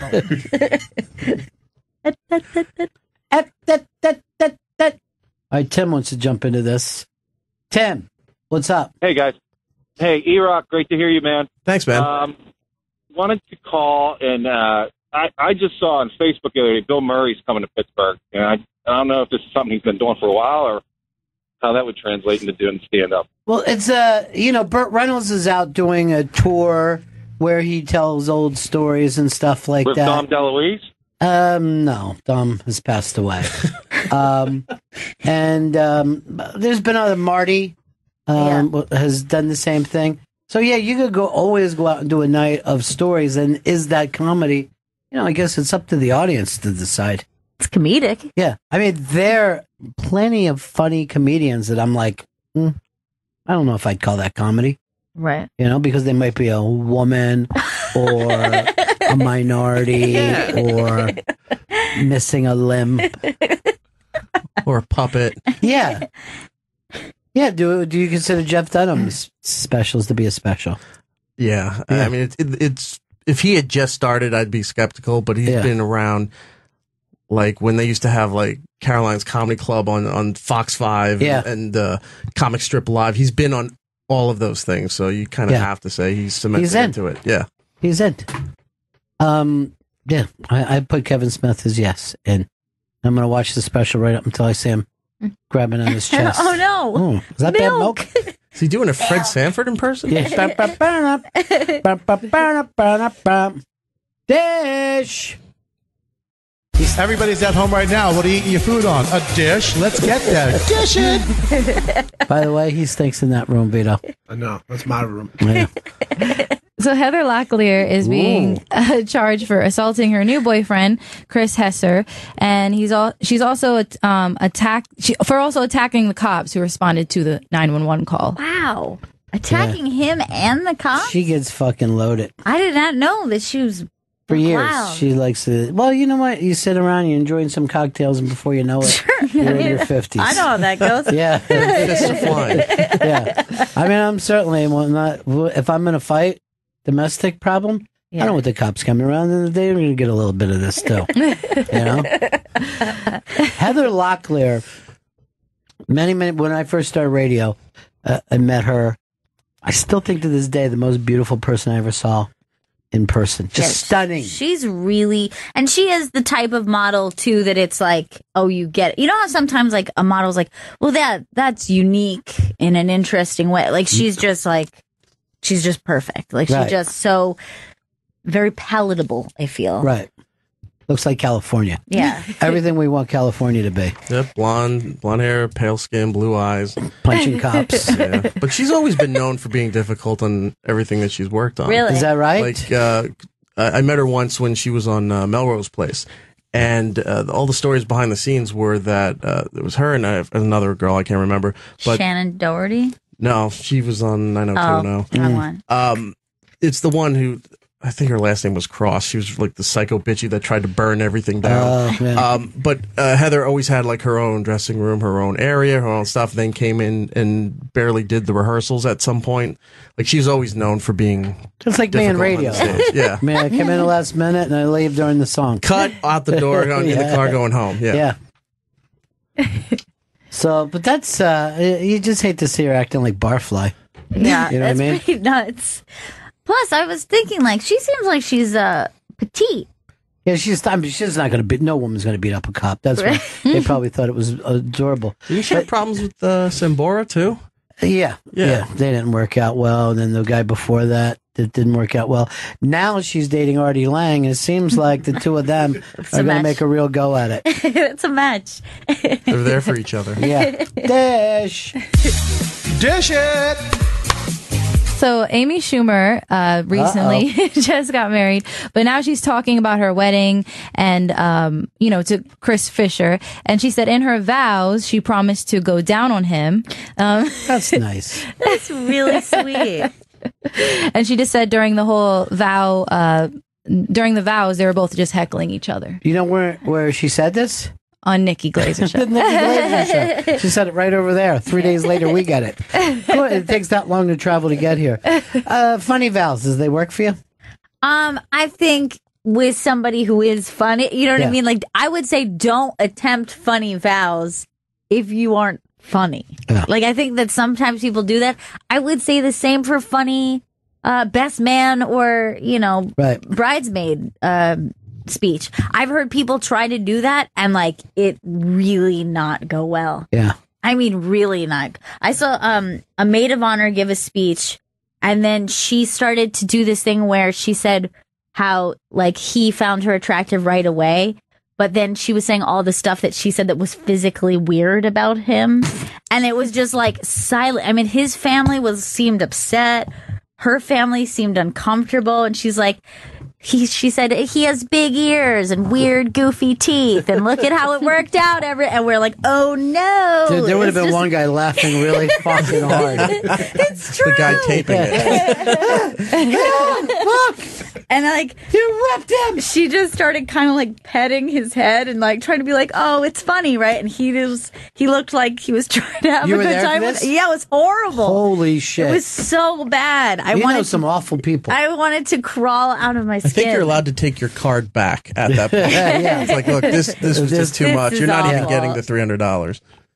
But yeah, you don't want a stage show. You don't want a performance. You don't even want to be at the ceremony most of the time. Like every time you get something in the mail that you're invited to a wedding, it's just dread. It's hard. Yeah. And I want it in and out. Go up there, say a thing, done in 5 minutes. Go to extend the reception. You don't need to be I at the agree. ceremony. I've been to some weddings where you feel like you get on the dance floor and like a couple songs later it's over and you're like, this is literally the only part I wanted to do. This is the only part I liked. The only thing that I like is the travel and a destination. I was just invited to a wedding that starts in Trenton, and then we're getting on a bus and heading into Allentown. And I'm like, that's a long day. Oh my god! Depression to depression. Yeah. Ooh, weddings are so insane. Yeah, they're this really, whole really thing nuts. of we want to share our love with you.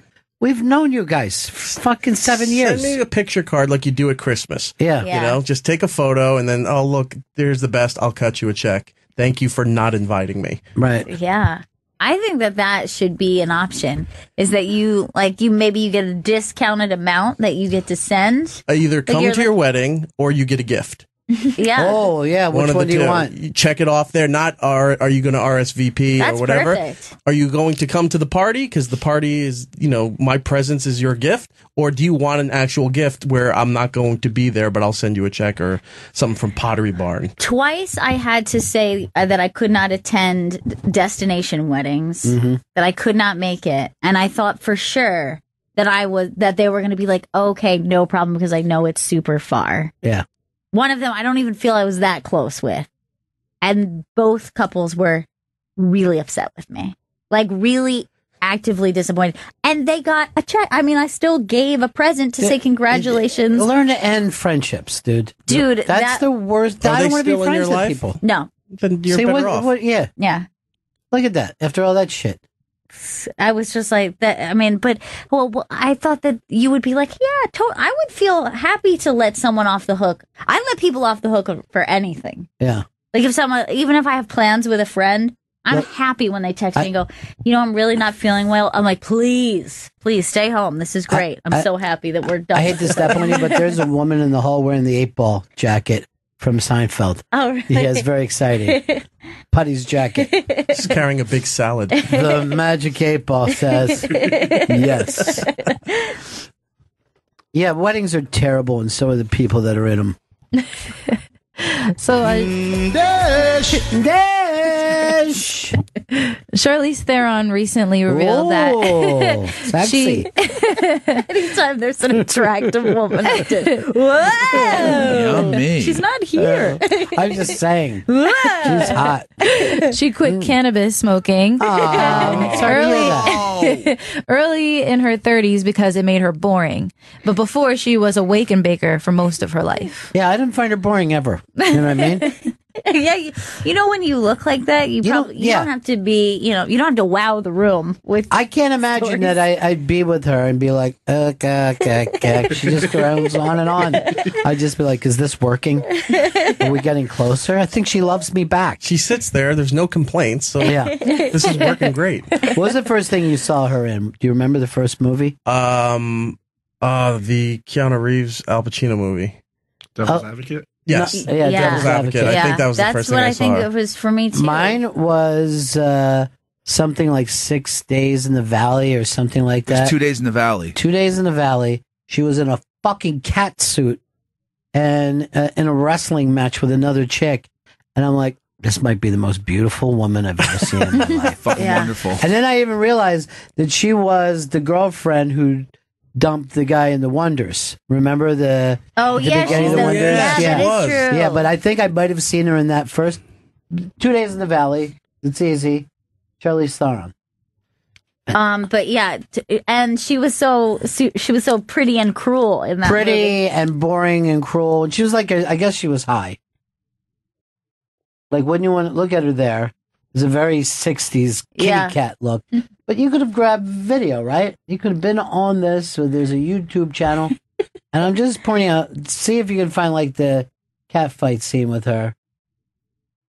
Look how stunning she was. When Terry Hatcher thought she was going to be a big deal. Yeah. This is when Terry Hatcher was on the top.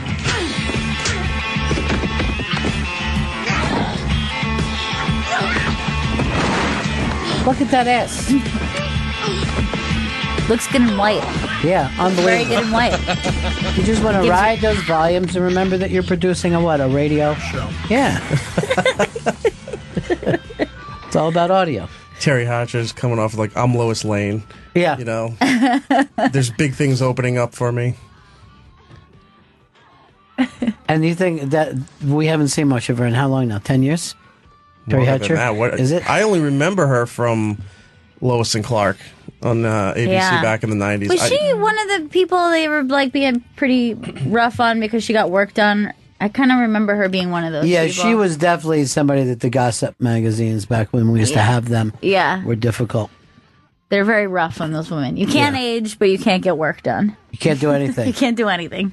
What they want you to do is OD and die young, and then they'll fucking... Oh, she was the most beautiful woman in the Stunning. world. Makes us wonder where she'd be today. Probably still beautiful. Yeah. Come on, bitch. Let's make this happen. Jish! That's my favorite one. Out of all of them? Come on, bitch. Let's make this happen. Jish. Eric Nagel's sitting in with us today. It's Eric Nagel's streams each week on iHeartRadio app, Spotify, iTunes, Google Play, wherever you get your podcasts. What kind of guests you been running on there? Not as many as we used to get here, but time to time we get a lot of the people that we've had contacts with. And, we were actually supposed to be doing something with Comic Book Men. They opened up their own studio now officially down in Red Bank. We were supposed to do something with all of them, and it getting delayed. And they're like, oh, let's just wait for the new season to start up, which started up this past weekend. Yeah. And now everything's on hold as they're trying to figure out Kevin's situation. Yeah, I bet. Which is understandable. But, time to time we get some people. But once you get that stent, you should be able to bounce back pretty quickly. Yeah, a lot of people do. Yeah. I don't know what Colin's situation is currently, but from what I've heard, he's doing very well. If you don't die immediately from a heart attack, you're fine. They just, they kind of build it back up and you're okay. The bad thing is if you die, then they can't do anything then about it. there's not a lot to do. No. So just make sure if you have a heart attack, don't die from it. Well, you've unfortunately been around that situation for a long time with people who have had heart issues. Yeah. I was reading Kevin's thing. What is this that they cut through the groin to put the stent in? Yeah, they cut in the groin and then they put this kind of tube thing up. The stent is on the end of it, and they go all the way snake it through. Yeah. So here he is with this big stent. You don't crack the ribs open. I mean, that's the thing that you don't want to have happen. Right. Right. Going up. It's just right next to what technically is the cock and ball area. They run it right up and fit it right in there. And when I went over to see Fez, one of his heart attacks, it was before he went in. It was like O'Hare Airport, the number of guys on gurneys that were going in there. And, it happens.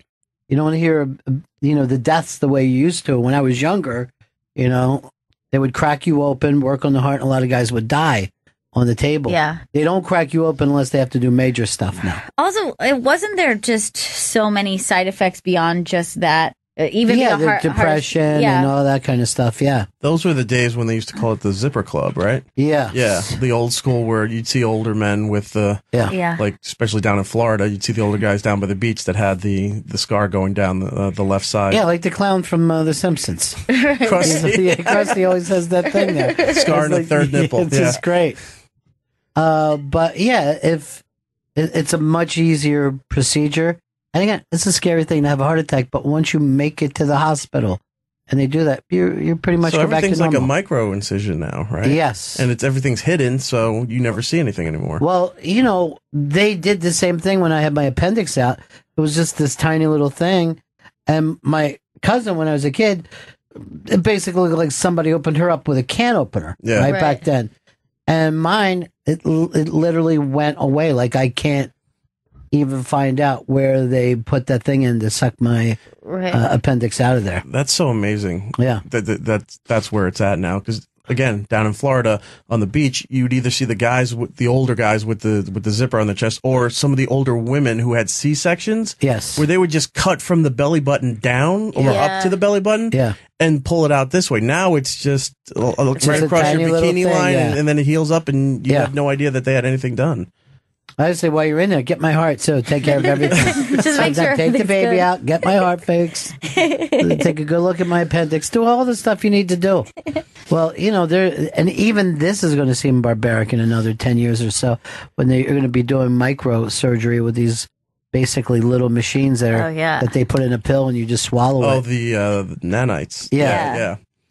I wanted it to be where, like in Star Trek, where Bones would just scan you with his little handheld thing and then give you a pill, and then your cancer's gone. Yeah, it's all done. Where the lady was on the gurney dying, he gives her the pill, now she's dancing around with her ass hanging out of the... It seems like anybody could be a doctor in the future. Yeah. I mean, anybody was like, I went to medical school yesterday, and all ready. Mostly it's just pills. I did it online at University of Arizona. It's nice. Dash! Oh my God. Speed it up, you ugly tofek. What's that mean? Who gives a shit? Just say things. Dash! Well, Serena Williams' husband surprised her with a bunch of billboards because she's 3 billboards? It was I think it was 4. It was actually 4 for some reason. That's odd. One said greatest, the other one said mama, and then of all time, and then the last one said Serena Williams, GMOAT. Jesus. Why did she get this? Because she's going to be in the BNP Paribas Open. Doesn't even seem like... it's her first tournament since having the kid, I think. Oh, well, I guess if you got the money. Yeah, I guess 4 billboards. I'll say this, I was billboarded by it, if you know what I mean. Billboard with it.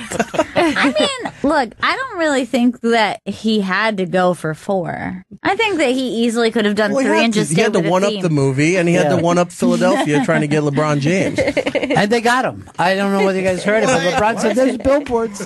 Just fucking turn it around. Of course I'll go. That's LeBron's career. He just goes to every struggling team to give them a championship, then he goes to the next one. I think Serena's going to as well just after this. Well, it's pretty easy for her to win. How old is she now? She's like she's in been her early around 30s? a long time. She's got to be Like late 30s. Yeah. Really? 30s, somewhere in there. I feel like she's been around 20, 25 years. 36. 36 years she's been around. Yeah. Wow, that's a long time to play you're usually done at 30. Usually. Like most tennis players are done around 30. That's when they fucking break I down. don't think so. I don't think there's any truth to that. I used to watch a lot of tennis. All right, see what year, how old Billie Jean King was she retired? Because she seemed like an old lady to me. 40s is where they all Yeah, I retire. would say the same thing. I would agree. Because you had once they get all their endorsement deals, and everything else is set, they play into their 40s just for their fun. own. She was 40 for their mindset. She was what? 40. Oh, 10 years older than what your thing was. But they're not going to win anything past 30. They're done. It fucks You them can up say too that much. about anybody. Yeah, they're like football players. Except for presidency. That's the only one. Really? Football players don't win past 30. Most of them are out by the time that running backs are done at 30 years old. Yeah, Yes, but but not quarterback. Doesn't it take quarterbacks? for, No, Yeah, quarterbacks. they're it all in takes their a- mid to late. They age like a fine wine. Yeah, well, they can't be touched. They age like a person that's not allowed to be hit. Tennis players are more like running backs in NFL is what I should have said. None of this has added anything. Not one thing that you came up with. You get that tennis elbow and you're done. You are done. You know, they're like running backs, basically. It's like So Donald Glover, he What's he up to? Atlanta. I wanted to be part of it. He recently did an interview with the New Yorker magazine, and he was talking about Chris Rock and saying that he's a little better than Chris because he had Chris to study, and now he's actively looking to for a black female to replace him. And he also said that he's like Jesus. Okay. Sounds like I got to run out and get the New Yorker. Now, you're a big Donald Glover fan, right? I was going to read this article, but my friend said there's like some spoilers in it, so I'm waiting. Well, spoilers for what? They're like, there's apparently The they new mentioned. season? They mentioned a cameo in the first episode. That, like, Who is it? I'm not reading the article. It's just a cameo, man. Also, no cameos. Hold on, this old homeless man wants to talk. Hey, man, what are you worried about? A cameo? Let me tell you something, son. The first cameo I saw, Wizard of Oz. Now you got $1 so I can buy me a taste. I need some sweet, sweet wine. What is wrong with you talking like that? It's a cameo. Chris! I didn't realize it came out of my mouth like that. It's a cameo, Did man. you watch the whole first season of Atlanta? Yeah, I loved it. I only watched half of it. I got to watch It's so the rest of good. it. Yeah, it's great. Yeah, it's such a good show. I have the article here if you want to read it later. It's long. It's like 30 Well, I'm pages. just going to read the... He's not an idiot. No, I'm just saying, it's like 30 pages. It's massive, I Ron. read novels. He reads a book in like a day. Do you know I finished an encyclopedia set when I was 11? I went A through XYZ. I always laugh at encyclopedias, and sometimes they're like, look, there's not enough to make one. Yeah. They would These put are them all called together. garbage letters. Yeah. I would always say to my parents, they go, can we get a set of encyclopedias? And they always said, no. There's nothing in there but junk. You weren't intrigued by the nerdy white guy walking around in his pure white room with a desk? Believe me, I would fucking love to have encyclopedias. I guess they're gone, right? I guess computer they destroyed are. them? Yeah. Yeah. Wikipedia. Do you know that you can't even buy a Bible anymore? They just say it's all online. That's you can't buy not a okay. Bible. What's Yeah. happening to this country? Yeah. I actually said the other day, I swear on my iPad. Dude, have you seen this? I don't know. It's like a smart Bible. Uh-huh. It's like an app. It talks to you? Dude, it is so strange because it's so weird because it's not. It doesn't seem. It seems like something that we could have had like 20 years ago. So I don't really know why Yeah. it's like being a big deal, but it's so There's strange. an infomercial on it, right? Yeah, and it's just it's obviously geared towards old people. Yeah. For but their hard of hearing? Yeah. I guess, or just like you stick it in your car and then it'll just read Bible verses to you. Such But an it's- old reference, but the old Garrett Morris just yelling the Bible at you. Yeah. Well, it's one of the reasons these there's CD sets on it. There's a smart thing. This is why terrestrial is struggling because who wants to listen to music when you could just have a talking Bible? And some of these have been there it is. Yeah, that's it. And a lot of the people commercial. reading are the authors. Wonder Bible. Art in heaven, hallowed be thy name. The words of the Bible are a guiding light for the faithful. Now, the spoken word of God can be heard anytime, And God said, anywhere. let there be light. Introducing Wonder Bible, the incredible Bible that speaks. The Lord is my shepherd. I lack nothing. Wonder Bible presents I like the that guy just entire nodded. Old and New Testaments in an unforgettable presentation. Simply turn on your Wonder Bible and a pleasant voice reads the book to you. Just listen as the words on the page come alive. Faith comes from hearing the message, and the message is heard through the word. Wonder Bible lets you listen to These the are all letters, people you don't wanna gospels, hang out with. psalms, prophecies, No. and more. Easily skip to any book, chapter, or verse in seconds. Portable. Take it on the go. Listen while driving as a source of inspiration. I can do all things through him who strengthens me. For reflective contemplation. Then you will know the truth, and the truth will set you free. And spiritual Why does it have to be a deep voice person doing it? Because I think that this is what God sounds like. Trust in God. Kids love Wonder Bible. Do they? The kids looking at it like, what is this? We have a TV. Yeah, you know? I mean, they're going fucking wild. Yeah. These kids are just looking at it. Kids love it. And I love the graphic of the sound emanating from it. Looks like the remember the device they used to have to scare bugs from your house? Oh, yeah. A friend of mine was up for the voiceover of this. Really? Who was it? Louis J. Gomez. He almost got it. Guys, all right, here's how it goes. We're going to have a roast, the Bible roast. Uncomfortable dish. Dr. Good Pepper. Well, Liev Schreiber, he right now is, he was on vacation with his rumored girlfriend. Vacation in or Costa Rica. She's 26. Her name is Taylor Neeson. She's former Miss South Dakota, so it's an official relationship. Nice. Doing well for himself. Got himself a nice 26-year-old. How old are you, Jen? 26. See, you've been perfect for him. That'd be great for Liev Schreiber. Do you know that he's done our show and says he's a listener? Really? Yeah. Jen? He goes, yeah. Oh, this could have been you. You blew it. She's really gorgeous, though. Yeah, so are you, Jen. Come on. This could have been you. No, she's fantastic. Look at him. He's finally happy. He does look happy. Yeah. He's finally happy after all these years. Well, attractive Ray Donovan has people done make it. people happy. Yeah, I know. I mean, I'd feel happy if I was him. I'm just happy right now looking at her. Yeah. If I was him, I'd send her pictures to Dane Cook and go, what's the big deal, buddy? You're not the only one who gets them young. This could be you, Jen. That could be your butt right there, Jen. Oh, my God. With a bad You would sunburn. look really good in that bathing suit. And that's true. She doesn't get red like that. You playing frisbee? She also won't go to the islands. And look, there where you should be, Chris, Costa Rica. Beautiful Costa Rica. When are you going? I'm not sure yet, but I believe I will end up there at some point.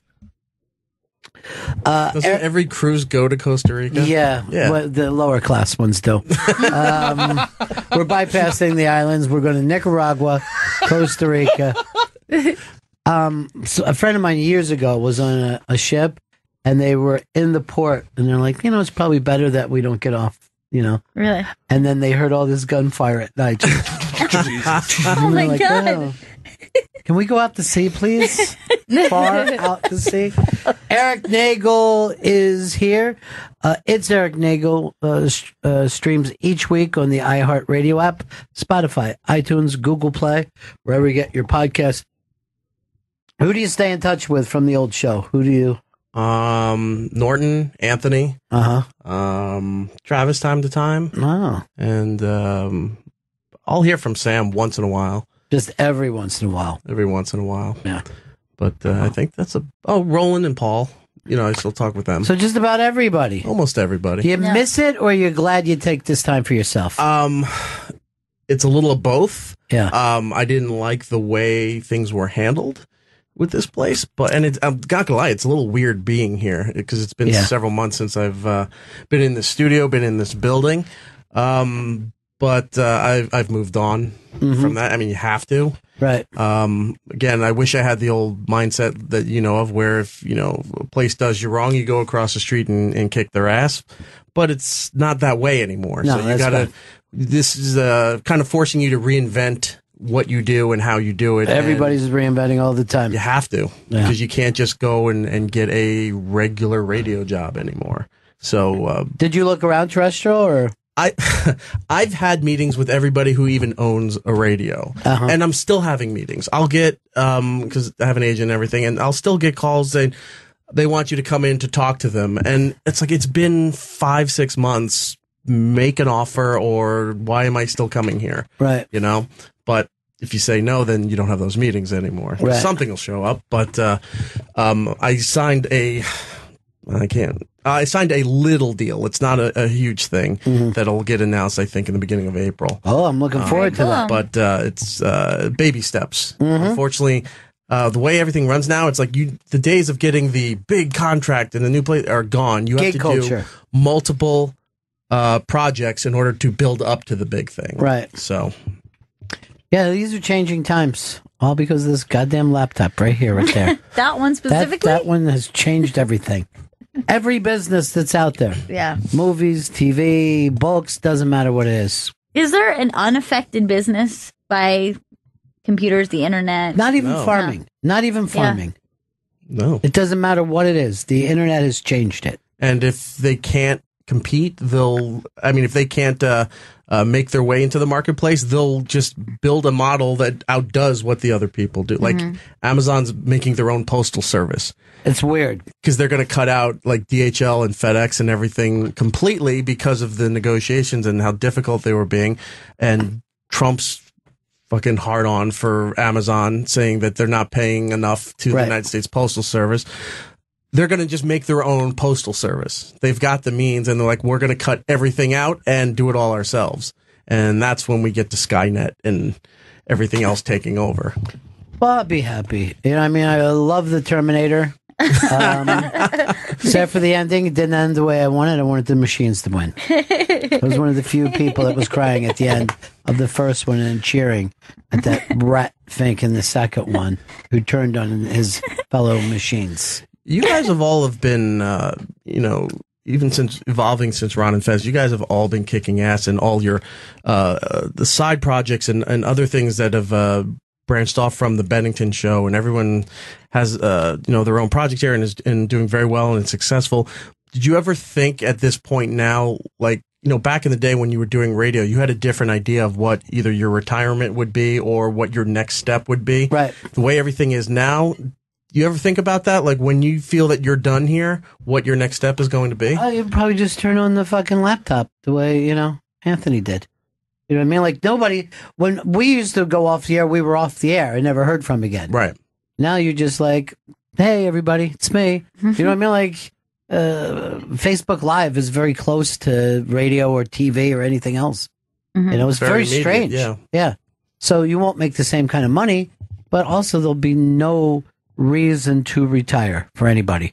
Because you could just say, I'm just going to do the show lighter from the beach. You know what I mean? You'll just be at the beach or you're fishing. You're like, I call this the Let's Go Fishing Show. Hey, everybody. Is that a bass?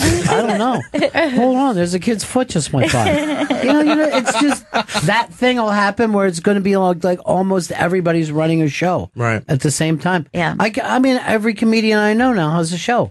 Yeah. I don't know how big they are or how small they are. Does that bug you as a radio guy where, if I was younger and I'm trying to figure out how to get into radio, the podcast world is a godsend because you get to start and learn as you go.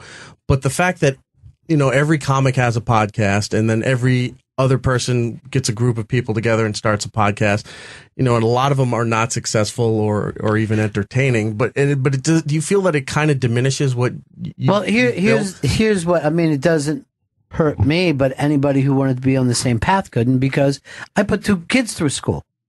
Try doing that with a podcast. Yeah. You know what I mean? Like, they're like, hey, it's so great. I have a podcast, have access.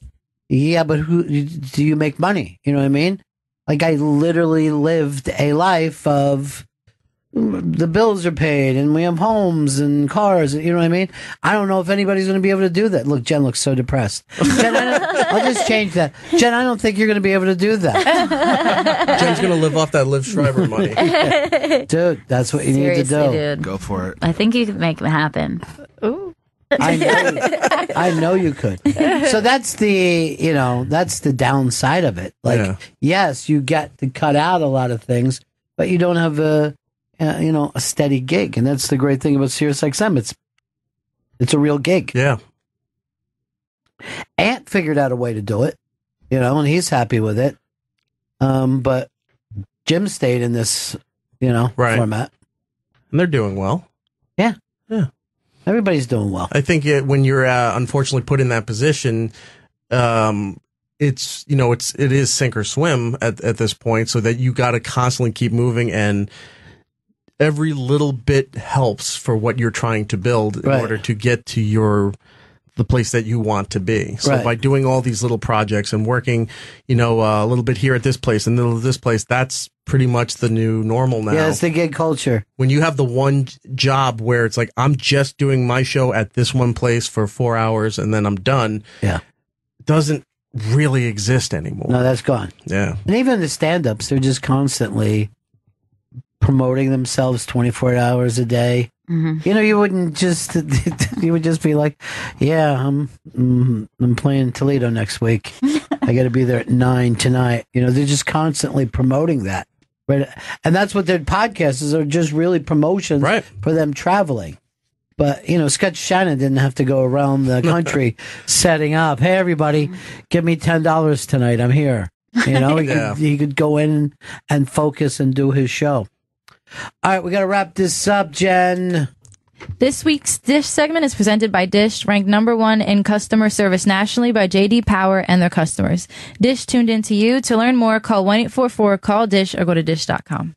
Eric Nagel, thanks so much, my friend. Thanks, guys. Are you guys still doing your Big Brother coverage with the celebrity one now? Well, yeah, that one's all closed down. We'll probably start up again in the summer if Vito doesn't get on the show. When do you send your stuff out? I'm going to be doing it in the next week. I'm going to be doing my audition video for Big Brother. Why are you waiting a whole week? Well, I mean, within the next week, it's going to be sent out. Do it this weekend. This weekend? Make it happen. Let us see it before you send it out. Okay.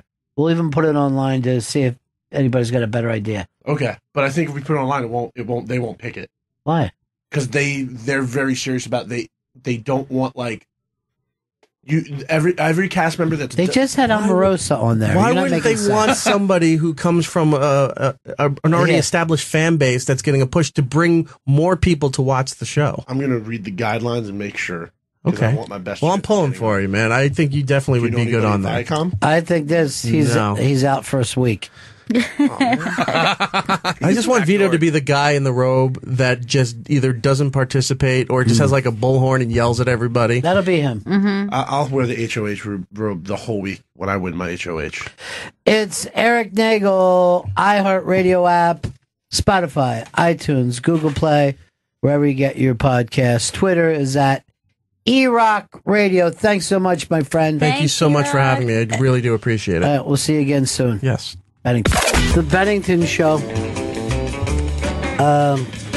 Coming in just a couple of moments. Our buddy Pete Lee. And from what I understand, he went to the wrong building. Pete. He probably went and tried to get into the Tonight Show again. Isn't that hilarious, though? The wrong building? That's the funniest shit I've ever heard in my life.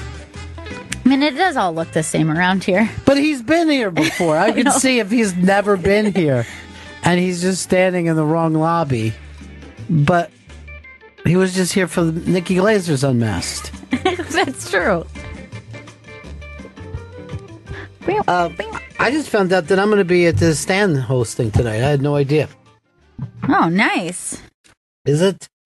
Yeah. Who's in this show tonight? Do you know, Vito? Both you and Chris feel awkward when you switch places. Oh, Ron, I know is in there tonight. It's Jessica Curson. Oh, great. Janine Garofalo. Wow. Nikki Glazer. Jesus Christ. Hold on. Ladies' night. It's me and the ladies. Pete Lee, Chris DiStefano, and Mark Normand. Oh, we got to get Chris DiStefano and Mark Normand on this show. Yeah, that's a fucking rocking show. That's a really great show. And then when is the hour with the legend Rich Voss? I think that's Thursday. It's tomorrow night. Yeah, if you get the opportunity to see that, because I believe this is for his prepping for his special. Nice. Pete Lee will be there too. Opening for him? Yeah. He's very, very good friends with Voss and Barney. Well, Pete Lee seems like a person that would be easy to be friends with. I don't know. I heard that the three of them were having sex. Wow. Yeah. Who told you this? I just assumed it started. Out of jealousy.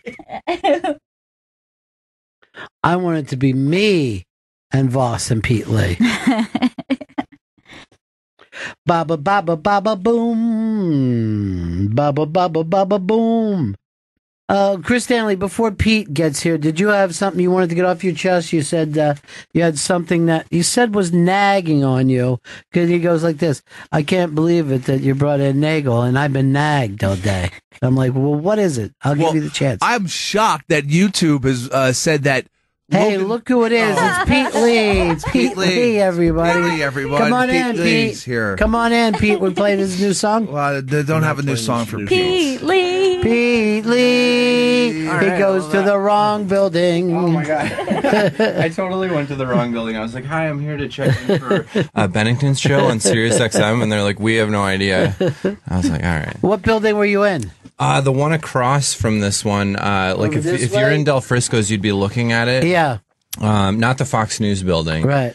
But It looks exactly the same. There's like 8 buildings that look the same here. yeah, and I was so confident when I walked up, which I normally am not. So I wasted that confidence. Now you're going to second guess yourself for weeks. The whole, yeah. Gail and I were up front yesterday, and she goes, if you were a young kid and you were told this is a building that you will work in, what did you think you would be doing for a living? Yeah. Because it doesn't look like radio. No, not at all. You know? No, not at all. This looks like your whole day would be like numbers, numbers. Or else, this is the CIA. Yeah, we killed that guy. Thank you. It does look like something dangerous take place. I like how the CIA is polite. They are nice people. They have manners. I know a lot of people who work for the CIA because we lived in Washington, and most of them was what you would probably call a hitman. Wow. And they were just regular people, and then sometimes they went out and killed people. That, I kind of want to do that job. Yeah, it's fun. I know a guy, he's an older guy, and he killed Kennedy. He was one of the guys that killed Kennedy. know him? Yeah. And Mary Jo Kopechnik, the Ted Kennedy one. They're going to make a movie about her, the girl that Ted Kennedy drowned. I feel like, you know how people say that everybody needs to wait tables for at least a year? Yeah. I feel like everybody needs that job for a year. Just so you have more empathy in life. Right. Well, there's a lot of people who say that you should just be forced military. And, when I was younger, I thought that was a bad idea. But now I'm like, it's great that I'm past it. I'm like, yeah, they could. And if you wanted to get out of it, you could just go out and help poor people. Or, Yeah, they're you know what I mean? like they're not all like combat jobs. They're some of them are just like serving in Food. some other way. Serving food to people. So you also get that waiting job. Have you ever been a waiter? No, I was actually a cook in college. Yeah. And I'm a terrible cook, but they just needed a cook, and they're like, "Can you cook?" And I was like, "No," and they're like, "You're hired." And then this woman who was a bad cook taught me how to cook. What did you normally cook? It was like beef stroganoff, like giant vats of mashed potatoes. On the weekends, I'd be like the griddle cook with the eggs and the pancakes and all that kind of stuff. Did you get good at that? Short order cooking? Yeah, I got good at it in like a month. But that month, all my roommates were like, "Oh, Pete's cooking. We're eating cereal. This is terrible." So like that's the only food service job that I've ever had. Could you get up and make yourself a nice breakfast now? I could make you guys a nice breakfast right now. Yeah. I like to cook for others. We'll do that. So, let's brunch. Let's just make. That would be great. I don't know why we can't brunch during weekdays. That's my thing now. I want a weekday brunches wherever I go. I actually do that. Nikki and I do that. We meet up for like 1:30 p.m. weekday brunch. Because you both sleep in so late. Yeah. Well, now she's got the show here, so she's got to wake up at like 9. Now she's done with you. Yeah, Let's face it. She's got a radio show. We're going to do brunch at 7 p.m. Yeah. Have you done her new show yet? No, I haven't. I've been out on the road and stuff like that, but I've been following it on Instagram and texting her every morning, like, congrats, even though it's the 3rd day. She's having fun with it, though? Yeah, she's having a really great time with it. I'm here to promote her show. You up, Nikki Laser. That's what I'm here for. Well, it's funny because I remember when Nick DiPaolo was looking so forward to working with, and then last night I went and did his show, and he's like, it's a grind, isn't it, Ronnie? Every day they expect something new. And it is true. You're just filling this hole every day of your life. And then the next day it's an empty hole again. You're just like, huh? Let's think. What's in the news? What do you want to talk about, everybody? And then you go to a party and people are like, isn't it fun to be in entertainment? And you're like, yeah, it's filling a hole. Yes, I'm filling an empty spiritual hole that I've had for quite some time. All right. This is a very strange call, but I definitely want to take this. Sarah in Maine. Sarah, what do you have? Well, you name it. D, all the above. Uh-huh. Like what? Oh, let's see. If one more of my frickin' privileged hippie friends starts whining about their white people problems, I am going to stab them. Sarah, hold on. It says here that you haven't left your house since September. No, I have not. Are you agoraphobic? No, I was born with chemical sensitivity, and as chemicals in the environment increase 100,000-fold every year, so have my symptoms, my pain, and my isolation. Yeah. Everybody's just coated in, all these toxic synthetic chemicals now. Ugh. I was a rowdy bitch. I toured, I followed the Grateful Dead back in the early 80s, I stopped going to Fish shows in 1986. Right. I all the above. So do you think you'll ever be able to get outside again? I can be outside. See, that's the misnomer. I've kind of been thinking about renaming this illness because they call it environmental illness. There is nothing in the environment that I react to. It's synthetic chemicals. I can drink river water. I'll take you down the river and we can do shot for shot of river water and see who shits their pants first. Me. Let's do it. I can roll around in a patch of ragweed. That there isn't an animal I react to. But as soon as you put a pesticide or a neurotoxin, which is perfume and cologne and fabric softener and Febreze, on something, I react to it. Now, do you do stuff like buy BPFA, whatever that is, free plastic? Like, do you have to buy products that are chemical free? Pretty much, and I mainly use glass. And I have a process of decontaminating things with a very specific vegetable enzyme and ozone. I have ozonators. Like I have to ozonate my paper towels and toilet paper outside before I can use them because of the chemicals in the perfume and them. Is this weird that I find this to be hot? Is that an odd thing? No, that's understandable. I mean, It's very sexy. Yeah, it really is sexy. Yeah. It could be even. The CDC ain't got nothing on me. It could be even sexier, like if she rocked like a hazmat suit and you went out on a date. Like you just see her cute face through that little square bubble in the front of it. So, baby, I had to buy my own laboratory-grade Tyvek to make an ozone tent out of because the shit they sell in the hardware stores is coated with anti-static chemicals, basically fabric softener. Wow. What are you? So are you just ordering everything from Amazon, or does that have too many chemicals? Here we go. Here's my other fucking nightmare. Okay. I cannot use... Set her off. I can't use computers and cell phones because of the solders, adhesives, the chemicals, and it turns out I now have been diagnosed with EMF sensitivity. Thanks so fucking much. Like, I keep looking up at the sky going, are you fucking serious? Okay, no paper, no fucking computers, I can't leave my house. You know what? Really, what do you want? What I want is a 100% medical silicone grade 38, just so I can use it as a pacifier at night to suck on. I love that she's like, I want to die, but I want a special gun that won't hurt me. I don't want to feel sick when I'm dying. I don't want to die. See, that's the thing. Like, I am impassioned. There's so much that I want to do. Sarah, do you live alone? No, luckily I live with my mother. Yeah, and she has to go through all kinds of stuff just to make the house safe with you, right? Oh, no, nobody can come in my house. Nobody can come in my house. I can't go in anybody's house. I can't go in buildings. My doctor doesn't even make me come into the office anymore because of my medical condition. My therapist, who I found because I frickin' needed one, I said, I don't want to talk to anybody who isn't familiar with multiple chemical sensitivity. Turns out, great, she has it too. Okay, so she comes over here to meet with me in my backyard and has to keep cutting our therapy sessions short because it makes her so sick to be outside at my house. Really? Because of the fabric softener, the car exhaust, the lawnmowers, the fucking barbecues, you name it, all the above. The tumor farmers are fucking hard at work. I am on the verge of a nervous breakdown. My goal is to get a small piece of land. I found a company that builds 10 by 10 cottages for people with this medical condition. They're $23,000. I want to get 2 of them because they're 10 by 10, and I want to find somebody else with this medical condition to go live in the middle of the woods with me. You know who could be Better Call Saul's brother? Yeah. He's got the same stuff. He does, doesn't he? Have you ever seen that show, Better Call Saul? A couple of times, and you're right. It is exactly that.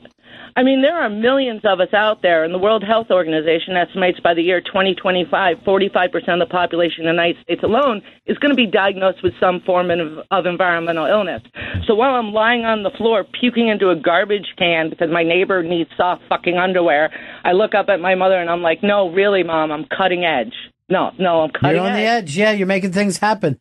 A trend is starting. Oh, yeah.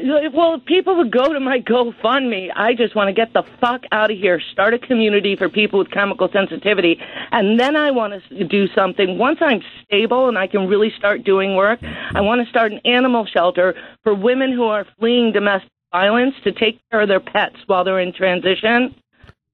Yeah, that's really great. Yeah, I was worried what happens to the puppies. Well, this woman called me the other day. I haven't heard from her in years, and she's in the middle of cataclysm. Her ex crap out of her. She's taking a restraining order. He's threatened to kill her. She doesn't want to leave her house because he hates her cats, and she knows he will show up and kill her cat. Right. So I'm so like, I can't do this, too much. But my story is insane. I'm like Oprah Winfrey's wet fucking dream. Have you thought about starting a podcast? Because and I'm not being sarcastic. Like, I'm fascinated by you right now, and then you could do it from home, and then people could hear about this. I would love to if I could figure out how to do it, but I can't leave my house and I can't use computers. Yeah. I hired somebody to do some research for me. I mean, it cost me a fortune, but I actually tried to have her try and find the fucking telephone to internet service that would just automatically stuff up. You know what I mean? But so are you making this call from a wall phone? Yes. Okay. Well, what kind of phone should so you use? EMF phone as well that's plugged into the wall phone. All right, so people want to talk to you. Want to take any calls or? Absolutely. Let's do this. Yay! Now, Chris, I'm going to make sure because this is the new thing and we don't do this. Do I do hold ready? All right, so you click the call you want to go to. Yes. And then click fader 2 on the upper right corner. So, first of all, do I have to keep her on fader 2? She's fine where she is. She's on fader 1. So, right. Before we take some calls, can I just tell people who want to see some more of this just to go to my GoFundMe? Yeah, go ahead. Give it up. It's Creations with an S, Haven. Creations Haven. Yeah, Creations Havens. And it explains all about the coma and all the shit that happened. And all of these calls that you're taking are from analog phones. Yes. It's the only way. Know that. I'm not going to that one. I'm going to 6. All right. And then just hit the drop on that, or will they both drop, Chris? I think hit fader 2 again. Well, after we're done with him. Tom, you're on the air with Sarah and Pete Lee, her hopefully soon-to-be boyfriend. Yeah, I'm single. Let's do this. Ronnie B, $1,000,000. Matt, thanks. Yeah, I don't believe this lady one bit. I think she's just trying to get the money for her GoFundMe page. I mean, if you remember Better Call Saul with his brother, it was all psychological. There was absolutely nothing physical. There was no physical. Well, that's not necessarily true. We always went back and forth on that show of whether he had a disease or it was psychological. Go to the Chemical Injury Network and check it out. All right. Yeah, I mean, anybody can make a website and write a bunch of crap online. Doesn't mean it's true. I would hit fader 2. Okay. I did. Nothing happened. Hit drop. All right. So fader 2, then drop. Yeah, select the call, then hit fader 2. Yeah. All right. Now that dropped her, dude. Yeah, You see, computers are bad. Yeah. Computers are really bad, and we need an old-timey 1950s Where did he just switchboard. run across the room to? I don't know. I was going to go to the back of that room. Through that window? Oh, no. He's going to smash through it like Bruce Willis in Die Hard. Yeah. That was a weird moment with him. He's got a high stress level. Yeah, he does. Yeah. Is it weird that I miss Sarah? Yeah, I do too. Yeah, I do too. I hope wanted Sarah to calls keep back. her on for a while. I thought maybe, but what are you going to do? Sarah. For all we know, somebody came by, sprayed her with bug spray, and that's the end of it. Well, check out Creations Haven. I love Sarah. I feel like we have our own, like, John B. McElmore from S-Town. Yeah. Sarah makes me feel sane because if somebody does spray Febreze on their clothes, I can actually smell it. It drives my sinuses crazy.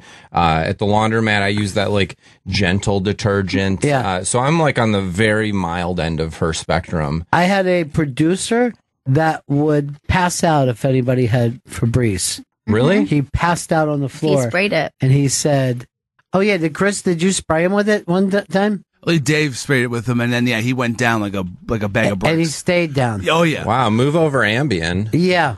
That's not like I have trouble sleeping. I wish that somebody could. Oh God, yeah, 8 hours. It's the new date rape drug. It's Febreze.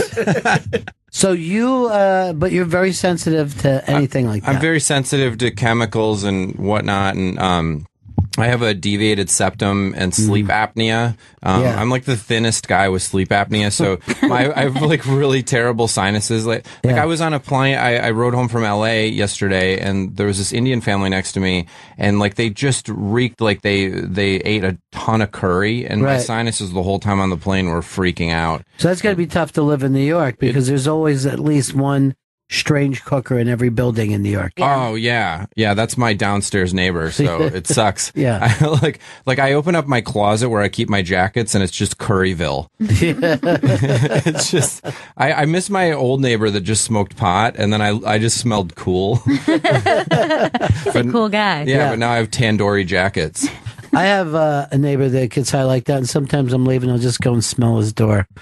I'm like, oh God, no, can't. Want to. Can't. Hey, John. John, what's up? Hey, buddies. Hey. What do you call it? I wonder, listening while it's on hold, I wonder if the lady got this idea from Better Call Saul. But anyways, I used to do tree work, and part of the job was like 3 months a year you had to spray pesticides. And talking, it'd shoot like 60 feet up to spray the trees. And it was bad stuff like Sevin and Malathion and Saigon, and but they came out. Some of the stuff really smelled, so they came out with this stuff, and you put in a tank called Masket, and it made it smell like oranges. And there'd always be someone who'd get the spray on them and go, "Oh, I had to go to the hospital. I itch all over." And some of those same people, we told them, they're like, "Oh, that smells like oranges. What is it?" And we're like, "Oh, it's an all natural new stuff we're trying." We lie to the people. Just lie to them as you're spraying them down with this. Yeah, exactly. Or people would say, I was young and stupid, so I'd be standing there with no shirt on, getting covered with this stuff. It's pumping out 600 pounds of pressure. So you're just basically standing in the middle of Agent Orange. Yeah. Pretty much. They used to, when I was a kid, they would go around and spray it. It looked like there was cannons on the back of a truck, and they would shoot this smoke and fog out of it, and then all the kids in the neighborhood would run and chase it. You told me about that, and then and I had never heard that before. I didn't know that was a thing. Then a week later, I saw the movie Tree of Life, and in that movie, Everybody the kids are running in like the... What was that smoke, though? It was some kind of terrible pesticide that was supposed to kill every mosquito in the neighborhood, and all the kids would just run. Hey! Not only would they run, they'd be yelling like it was the funnest thing ever. Did you never get bit by a mosquito? No, they would be there later that night. Oh, okay. Yeah. So it didn't just get into your soul. It would still be there today. Mosquito lands on me and dies. But you remember when car exhaust smelled good? You're oh, I love that smell. And now we're like, oh, that's cancer. Right. Yeah, if something smells good, it's probably cancerous. Yeah. It's probably going to kill you. I do like the smell of marijuana. Well, I used to. I hate new skunk weed marijuana. Yeah. It just smells awful. But marijuana used to be a great smell when it was weaker. I don't think I've ever known anything but skunky smelling weed. Chris, do you remember pre-skunk? I remember pre-skunk, like really, I know, like this weed with seeds in it, yeah. And it smelled great. Oh yeah, I love it. Now it's like new weed smells kind of chemically. There's a chemical tinge to any like really high grade. It's paraquat. You're actually smoking paraquat right now. I don't know that word, so I'm just assuming it's parakeet. Yes, it is. It's a parakeet. Well, there was this thing that they said the U.S. government did it, was go around and smell it and spray this toxic shit all over marijuana plants. This was like back in the 70s.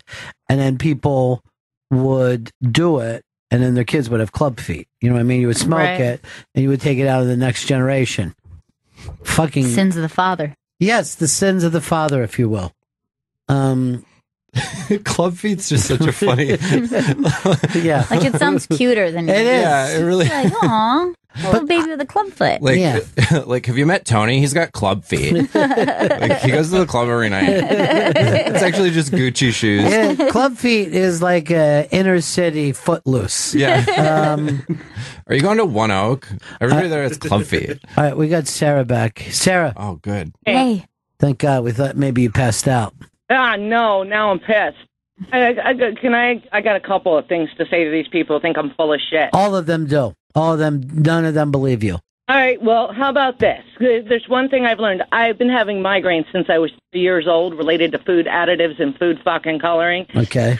Chemicals in the environment increase, so have my symptoms.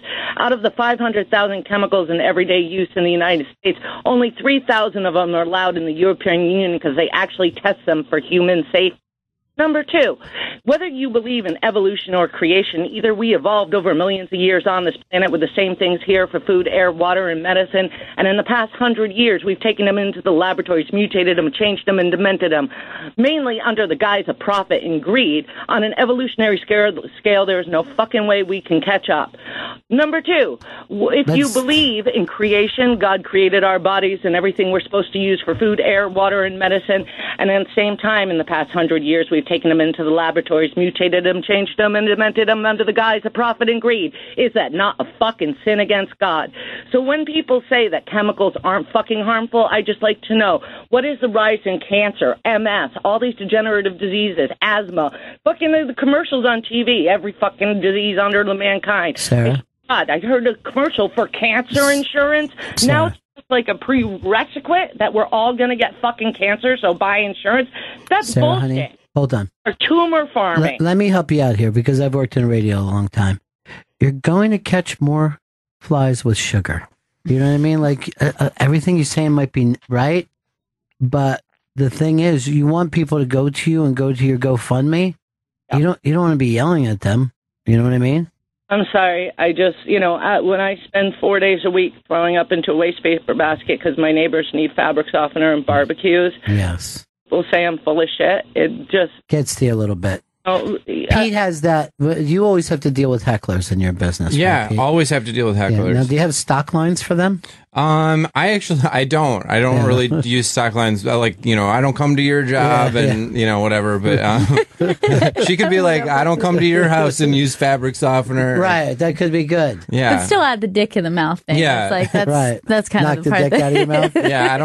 Yeah, I don't come over to your house with fabric softener and put a dick in your mouth. Yeah, there you go. That's a perfect combo of those things. I'm raw.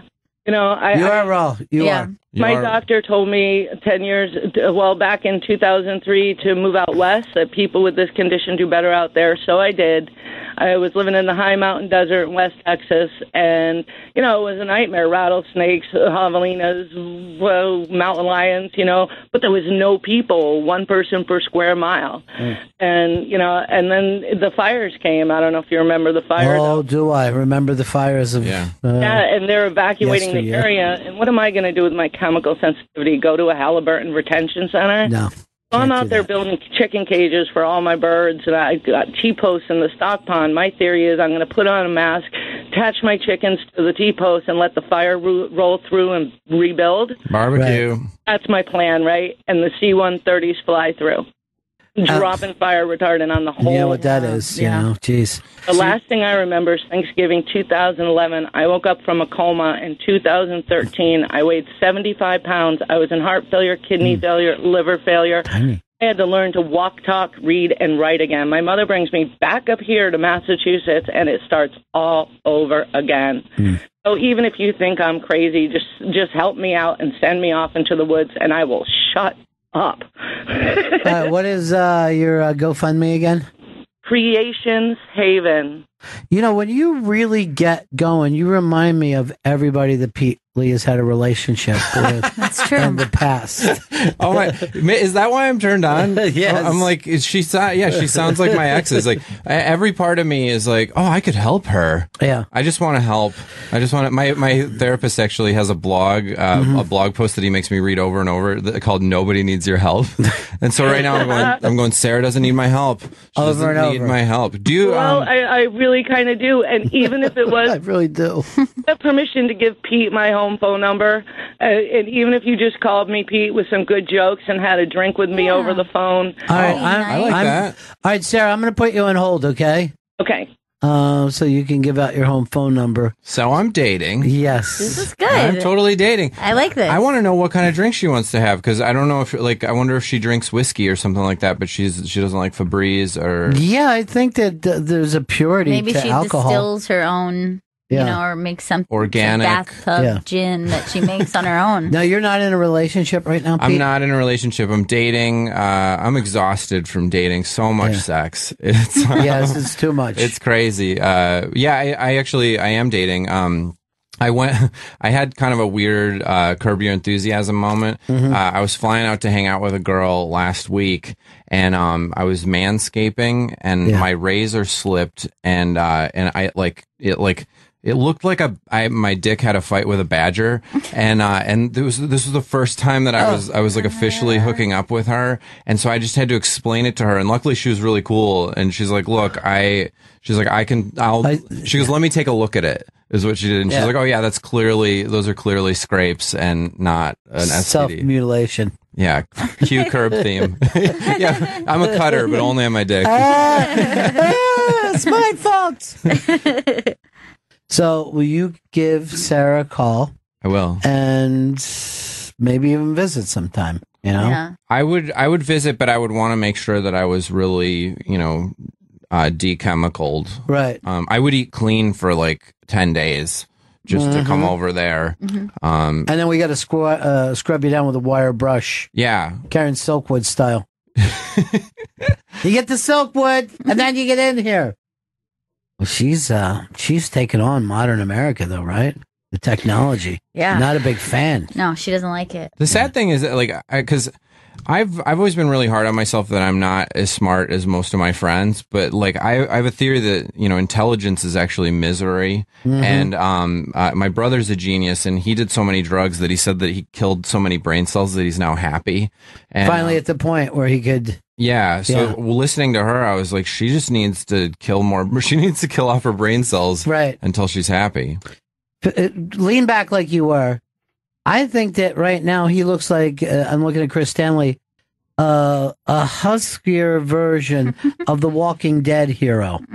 No smile, Chris. No, you know who I'm talking about? The guy who runs Walking Dead for everybody? I don't know I don't know his name, but I know who. Yeah. The guy that they interview afterwards? I don't know if that, because I've never watched the show, but I saw the Saints. Remember that Saints movie where they were in Boston? Yeah. Boondock. Huh? Boondock Saints, yeah. Just put main character. He's like the main dude. Why can't He's like you find the main this, guy? Guido? I think his name's Gary or something. I'm not sure. Yeah, put Gary in there. Just put Gary, Gary, the fucking hero. Gary the zombie. Zombie Gary. I didn't think he was a zombie. I thought everybody else was. That's not. It's not. Come Gary. on, that's not him. That's the not main guy from Walking Dead. Just put main character. Norman Reedus? Yes, Norman You Reedus. knew his name the whole time. Yeah. Now lean back, Chris. See what I'm saying? Yeah. Like it's a husky version. Close your eyes a little. Yeah. Oh, that's it. Get the squint going. Yeah, get that squint going. Yeah. Look at Pete. Now look at that. Oh yeah. You need to let your hair grow a little longer. Can you do an arm motion like you're shooting a crossbow? Yeah, do that. Oh wow. Yeah. Now Wow. pull your shirt up and let us see your nipples. Gladly. He never shows off his nipples. No, he says they're pie plate size. He's very private about his nipples, Oh, which wow. is weird. You know what I mean? I have tiny ones. You have woofers. I have tweeters. You have very small nipples? Yeah, I do. I have smaller ones. Yeah. Did your mom ever do acid? Is that what happened? Or I don't think so. They say I have club nipples. Mike Racine, they say, has the biggest nipples in comedy. I feel like I've heard him mention that before on the show. We had him in one day. He took a Frisbee and could not cover up one of his nipples with an entire Frisbee. And I'm talking standard Frisbee. I'm not saying one of those little small ones that they had for a while. But that's odd, isn't it? That we could take the full gauntlet of comedy nipples. Yeah. That's like, I think that's how you should pick headliners. Like, it should go from smallest to biggest nip. Okay. Rich Voss would be like, I got the biggest nipples. I'm the headliner. Big headliner right now, Ron. Big headliner. Why am I going on third? Because it's a showcase club and there is no headliner. Everyone's doing 15. Rich calls me and it'll be like an 11-second phone call and he'll be like, P. Lee, Rich Voss, just want to let you know I'm a headliner. Click. It's the funniest thing. He's hilarious.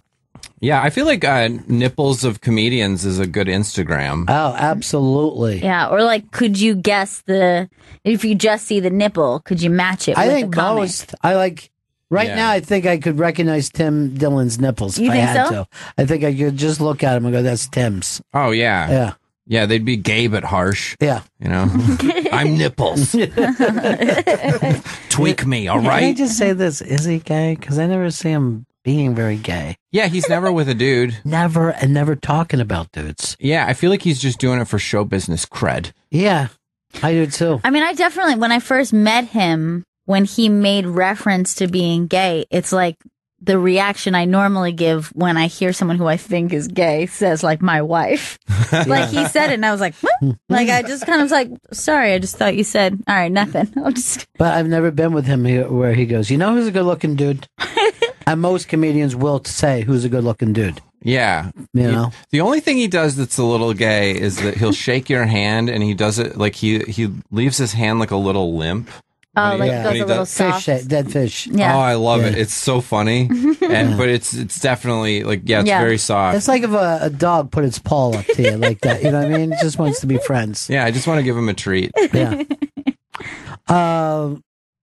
Tonight, I just found this out. I'm hosting tonight, so you're at the stand. And then what a lineup. It's Jessica Curson. Great. Janine Garofalo. Unbelievable. Nikki Glazer. Wow. Pete Lee. Ooh. Jesus, this show. Chris DiStefano. Wow. Mark Norman. I'm gay. Hi, everybody. I'm Kevin Hart. Sorry I'm late, you guys. I'm gay. Yes, I'll do some gay stuff.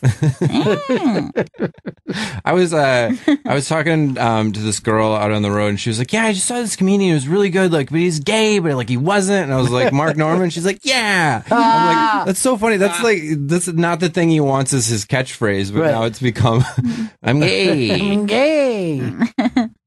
Yeah. Gotta try it. You know, it's fun. I'm gay. Oh boy, It's you fun. are. You are gay, dude. I'm not gay. You just said it. No, that's not you. How long has it been since you've dated a woman? 2 years. Gay. That's gay. We just said that at the same time. That was the very same moment. That was great. But I think it's fine to be gay. I'm not gay. We I'm accept just saying, gay people. We're yeah. just saying about Tim accept You're Dillon. in fucking New York. You couldn't be in a safer place. Oh no, I mean, if I was gay, this would be the place to be gay.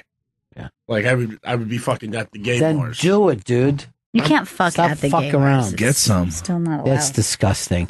Yeah. They just go there for drinks and then they fuck Like later. people.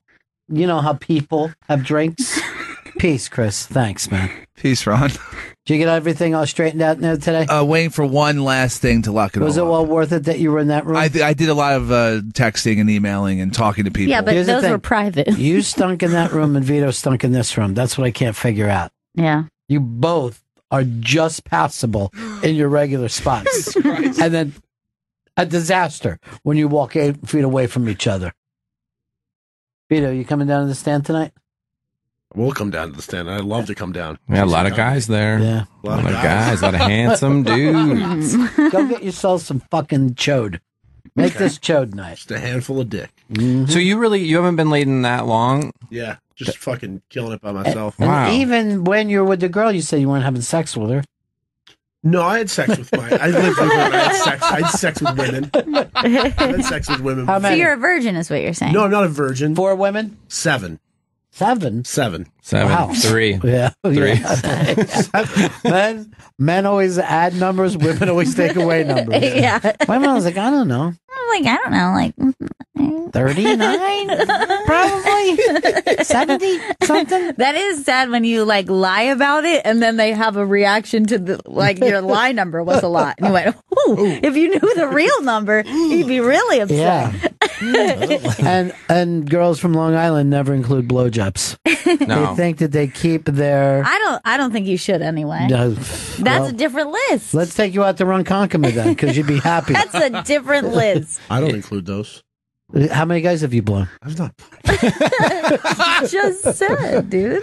Why won't you include them? If I get a blowjob, I'm not going to consider that sex. It's just mouth sex. It's sex, dude. You just said the word. No, though. but it's not bodily fluids. You're counting vaginal intercourse. You're not counting oral. So if you have anal, are you saying you didn't have sex with someone? I mean, there's, I guess, by that standard, I'm gonna include ass and vaginal. Vaginal and anal sex, you can count it, but like hand jobs and blow jobs, no, that's not. And like not if it's your hole. Yeah. So if you're if you get married, right? Yeah. And your wife blows 3 guys that day and comes home and you say, what do you do today? Go, nothing. Nothing. Not a Did you couple have sex fellas with anyone? hung out. No, I didn't. Definitely not. Same as having lunch for you. Same as if you went out to lunch. If you blow. Same as a handshake. She'd be like, I'm glad you brought that up, because no. You'd be mad if your wife was just making out with dudes at bars and stuff. So I look at making out like a blowjob. I feel like we're about to go into the foot massage It is. scene from Pulp Fiction. Yeah. See Tony Rocky Hard? You do kind of remind me of So Tony Rocky. let's say this. Would you ever make out with a guy? No, I would not make out with a guy. It depends on the guy. Say, because you think it's sexual. Zac Efron, yeah. He's not going to be with you. You're right. But He has his fucking choice of anyone. Yeah, I feel like Zac Efron would just be thinking about himself the whole time he made out. Yeah, and that would He be with needs- anyone, yeah. you know? Anyone. Just use, Zac Efron. Yeah. What we could do is blindfold Zac Efron and then have him be with you and go, okay, did you just fuck a sack of potatoes? Or was that a person? What if he feels up my chest? Yeah. Gonna feel potatoey.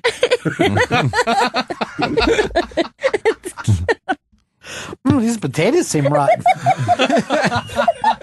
I fucked a rotten sack of potatoes. Can't it be fresh potatoes? No. Fuck, that would be too hard for you. Well, he's going to have to explain the smell somehow. And the dirt. And the eyes.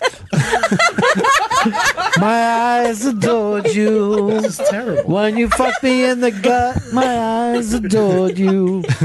I don't know, Vito. I don't know shit about you anymore. I feel like you're a stranger to me now after this fucking conversation.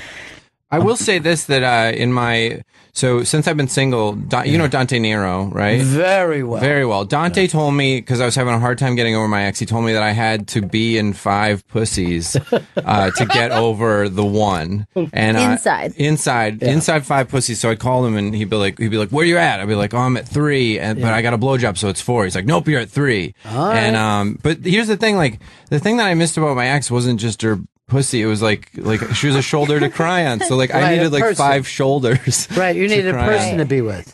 Yeah. Dante Nero once told me to get into this social club, I had to kill a cop. I don't know. He's got a lot of rules like that. But look, to me, you and Nikki Glaser would be perfect together. But what's this? Why not? We're just friends. But why? You're not attracted to her? I mean, honestly, I am attracted to her, but like when I don't know, when it's part of our history, like, because we didn't speak for 11 years. So when we first got together to be friends, we got together like, hey, we're gonna get together. And it feels weird as a guy to say this, but like my wires were so crossed. Like, wait, this person was my enemy. She used to walk into a room and I'd be like, oh shit, it's her. You didn't like her at all for years? I liked her and I think I admired her. She hated me. And so I felt very uncomfortable. Why did she hate you? I broke her heart. I was like right at the start of when I was dating my now ex-wife, I dated Nikki. And then, I chose my now ex-wife over Nikki. Mistake. And then, I didn't realize that I broke up with Nikki on her birthday. That's a big, God. that's a big Fucking thing. awful. Yeah, it's terrible. Can I tell you two half words? Huh. Rom-com. rom-com. Yeah, you this is two that are in thing. love. You don't even know it. And can I just say something? In a rom-com, you know how often, like, the girl is in radio? Yeah. It's like a thing. Oh, That's like a thing. Maybe she could ask her listeners what she should do. Yeah. Our listeners all have different diseases, so we can't interact with them. I mean, it's over time we've become such best friends. Harry met Sally, my friend. Fucking New Year's. Oh my God! If New Year's Eve, if Pete runs to her, please. If I run to her in a stupid jacket like Billy Crystal had, like one of those pancake jackets. Yeah. Oh yeah. By the way, I want you to listen to Nikki when she does stand up because I hear two voices in harmony at the same time.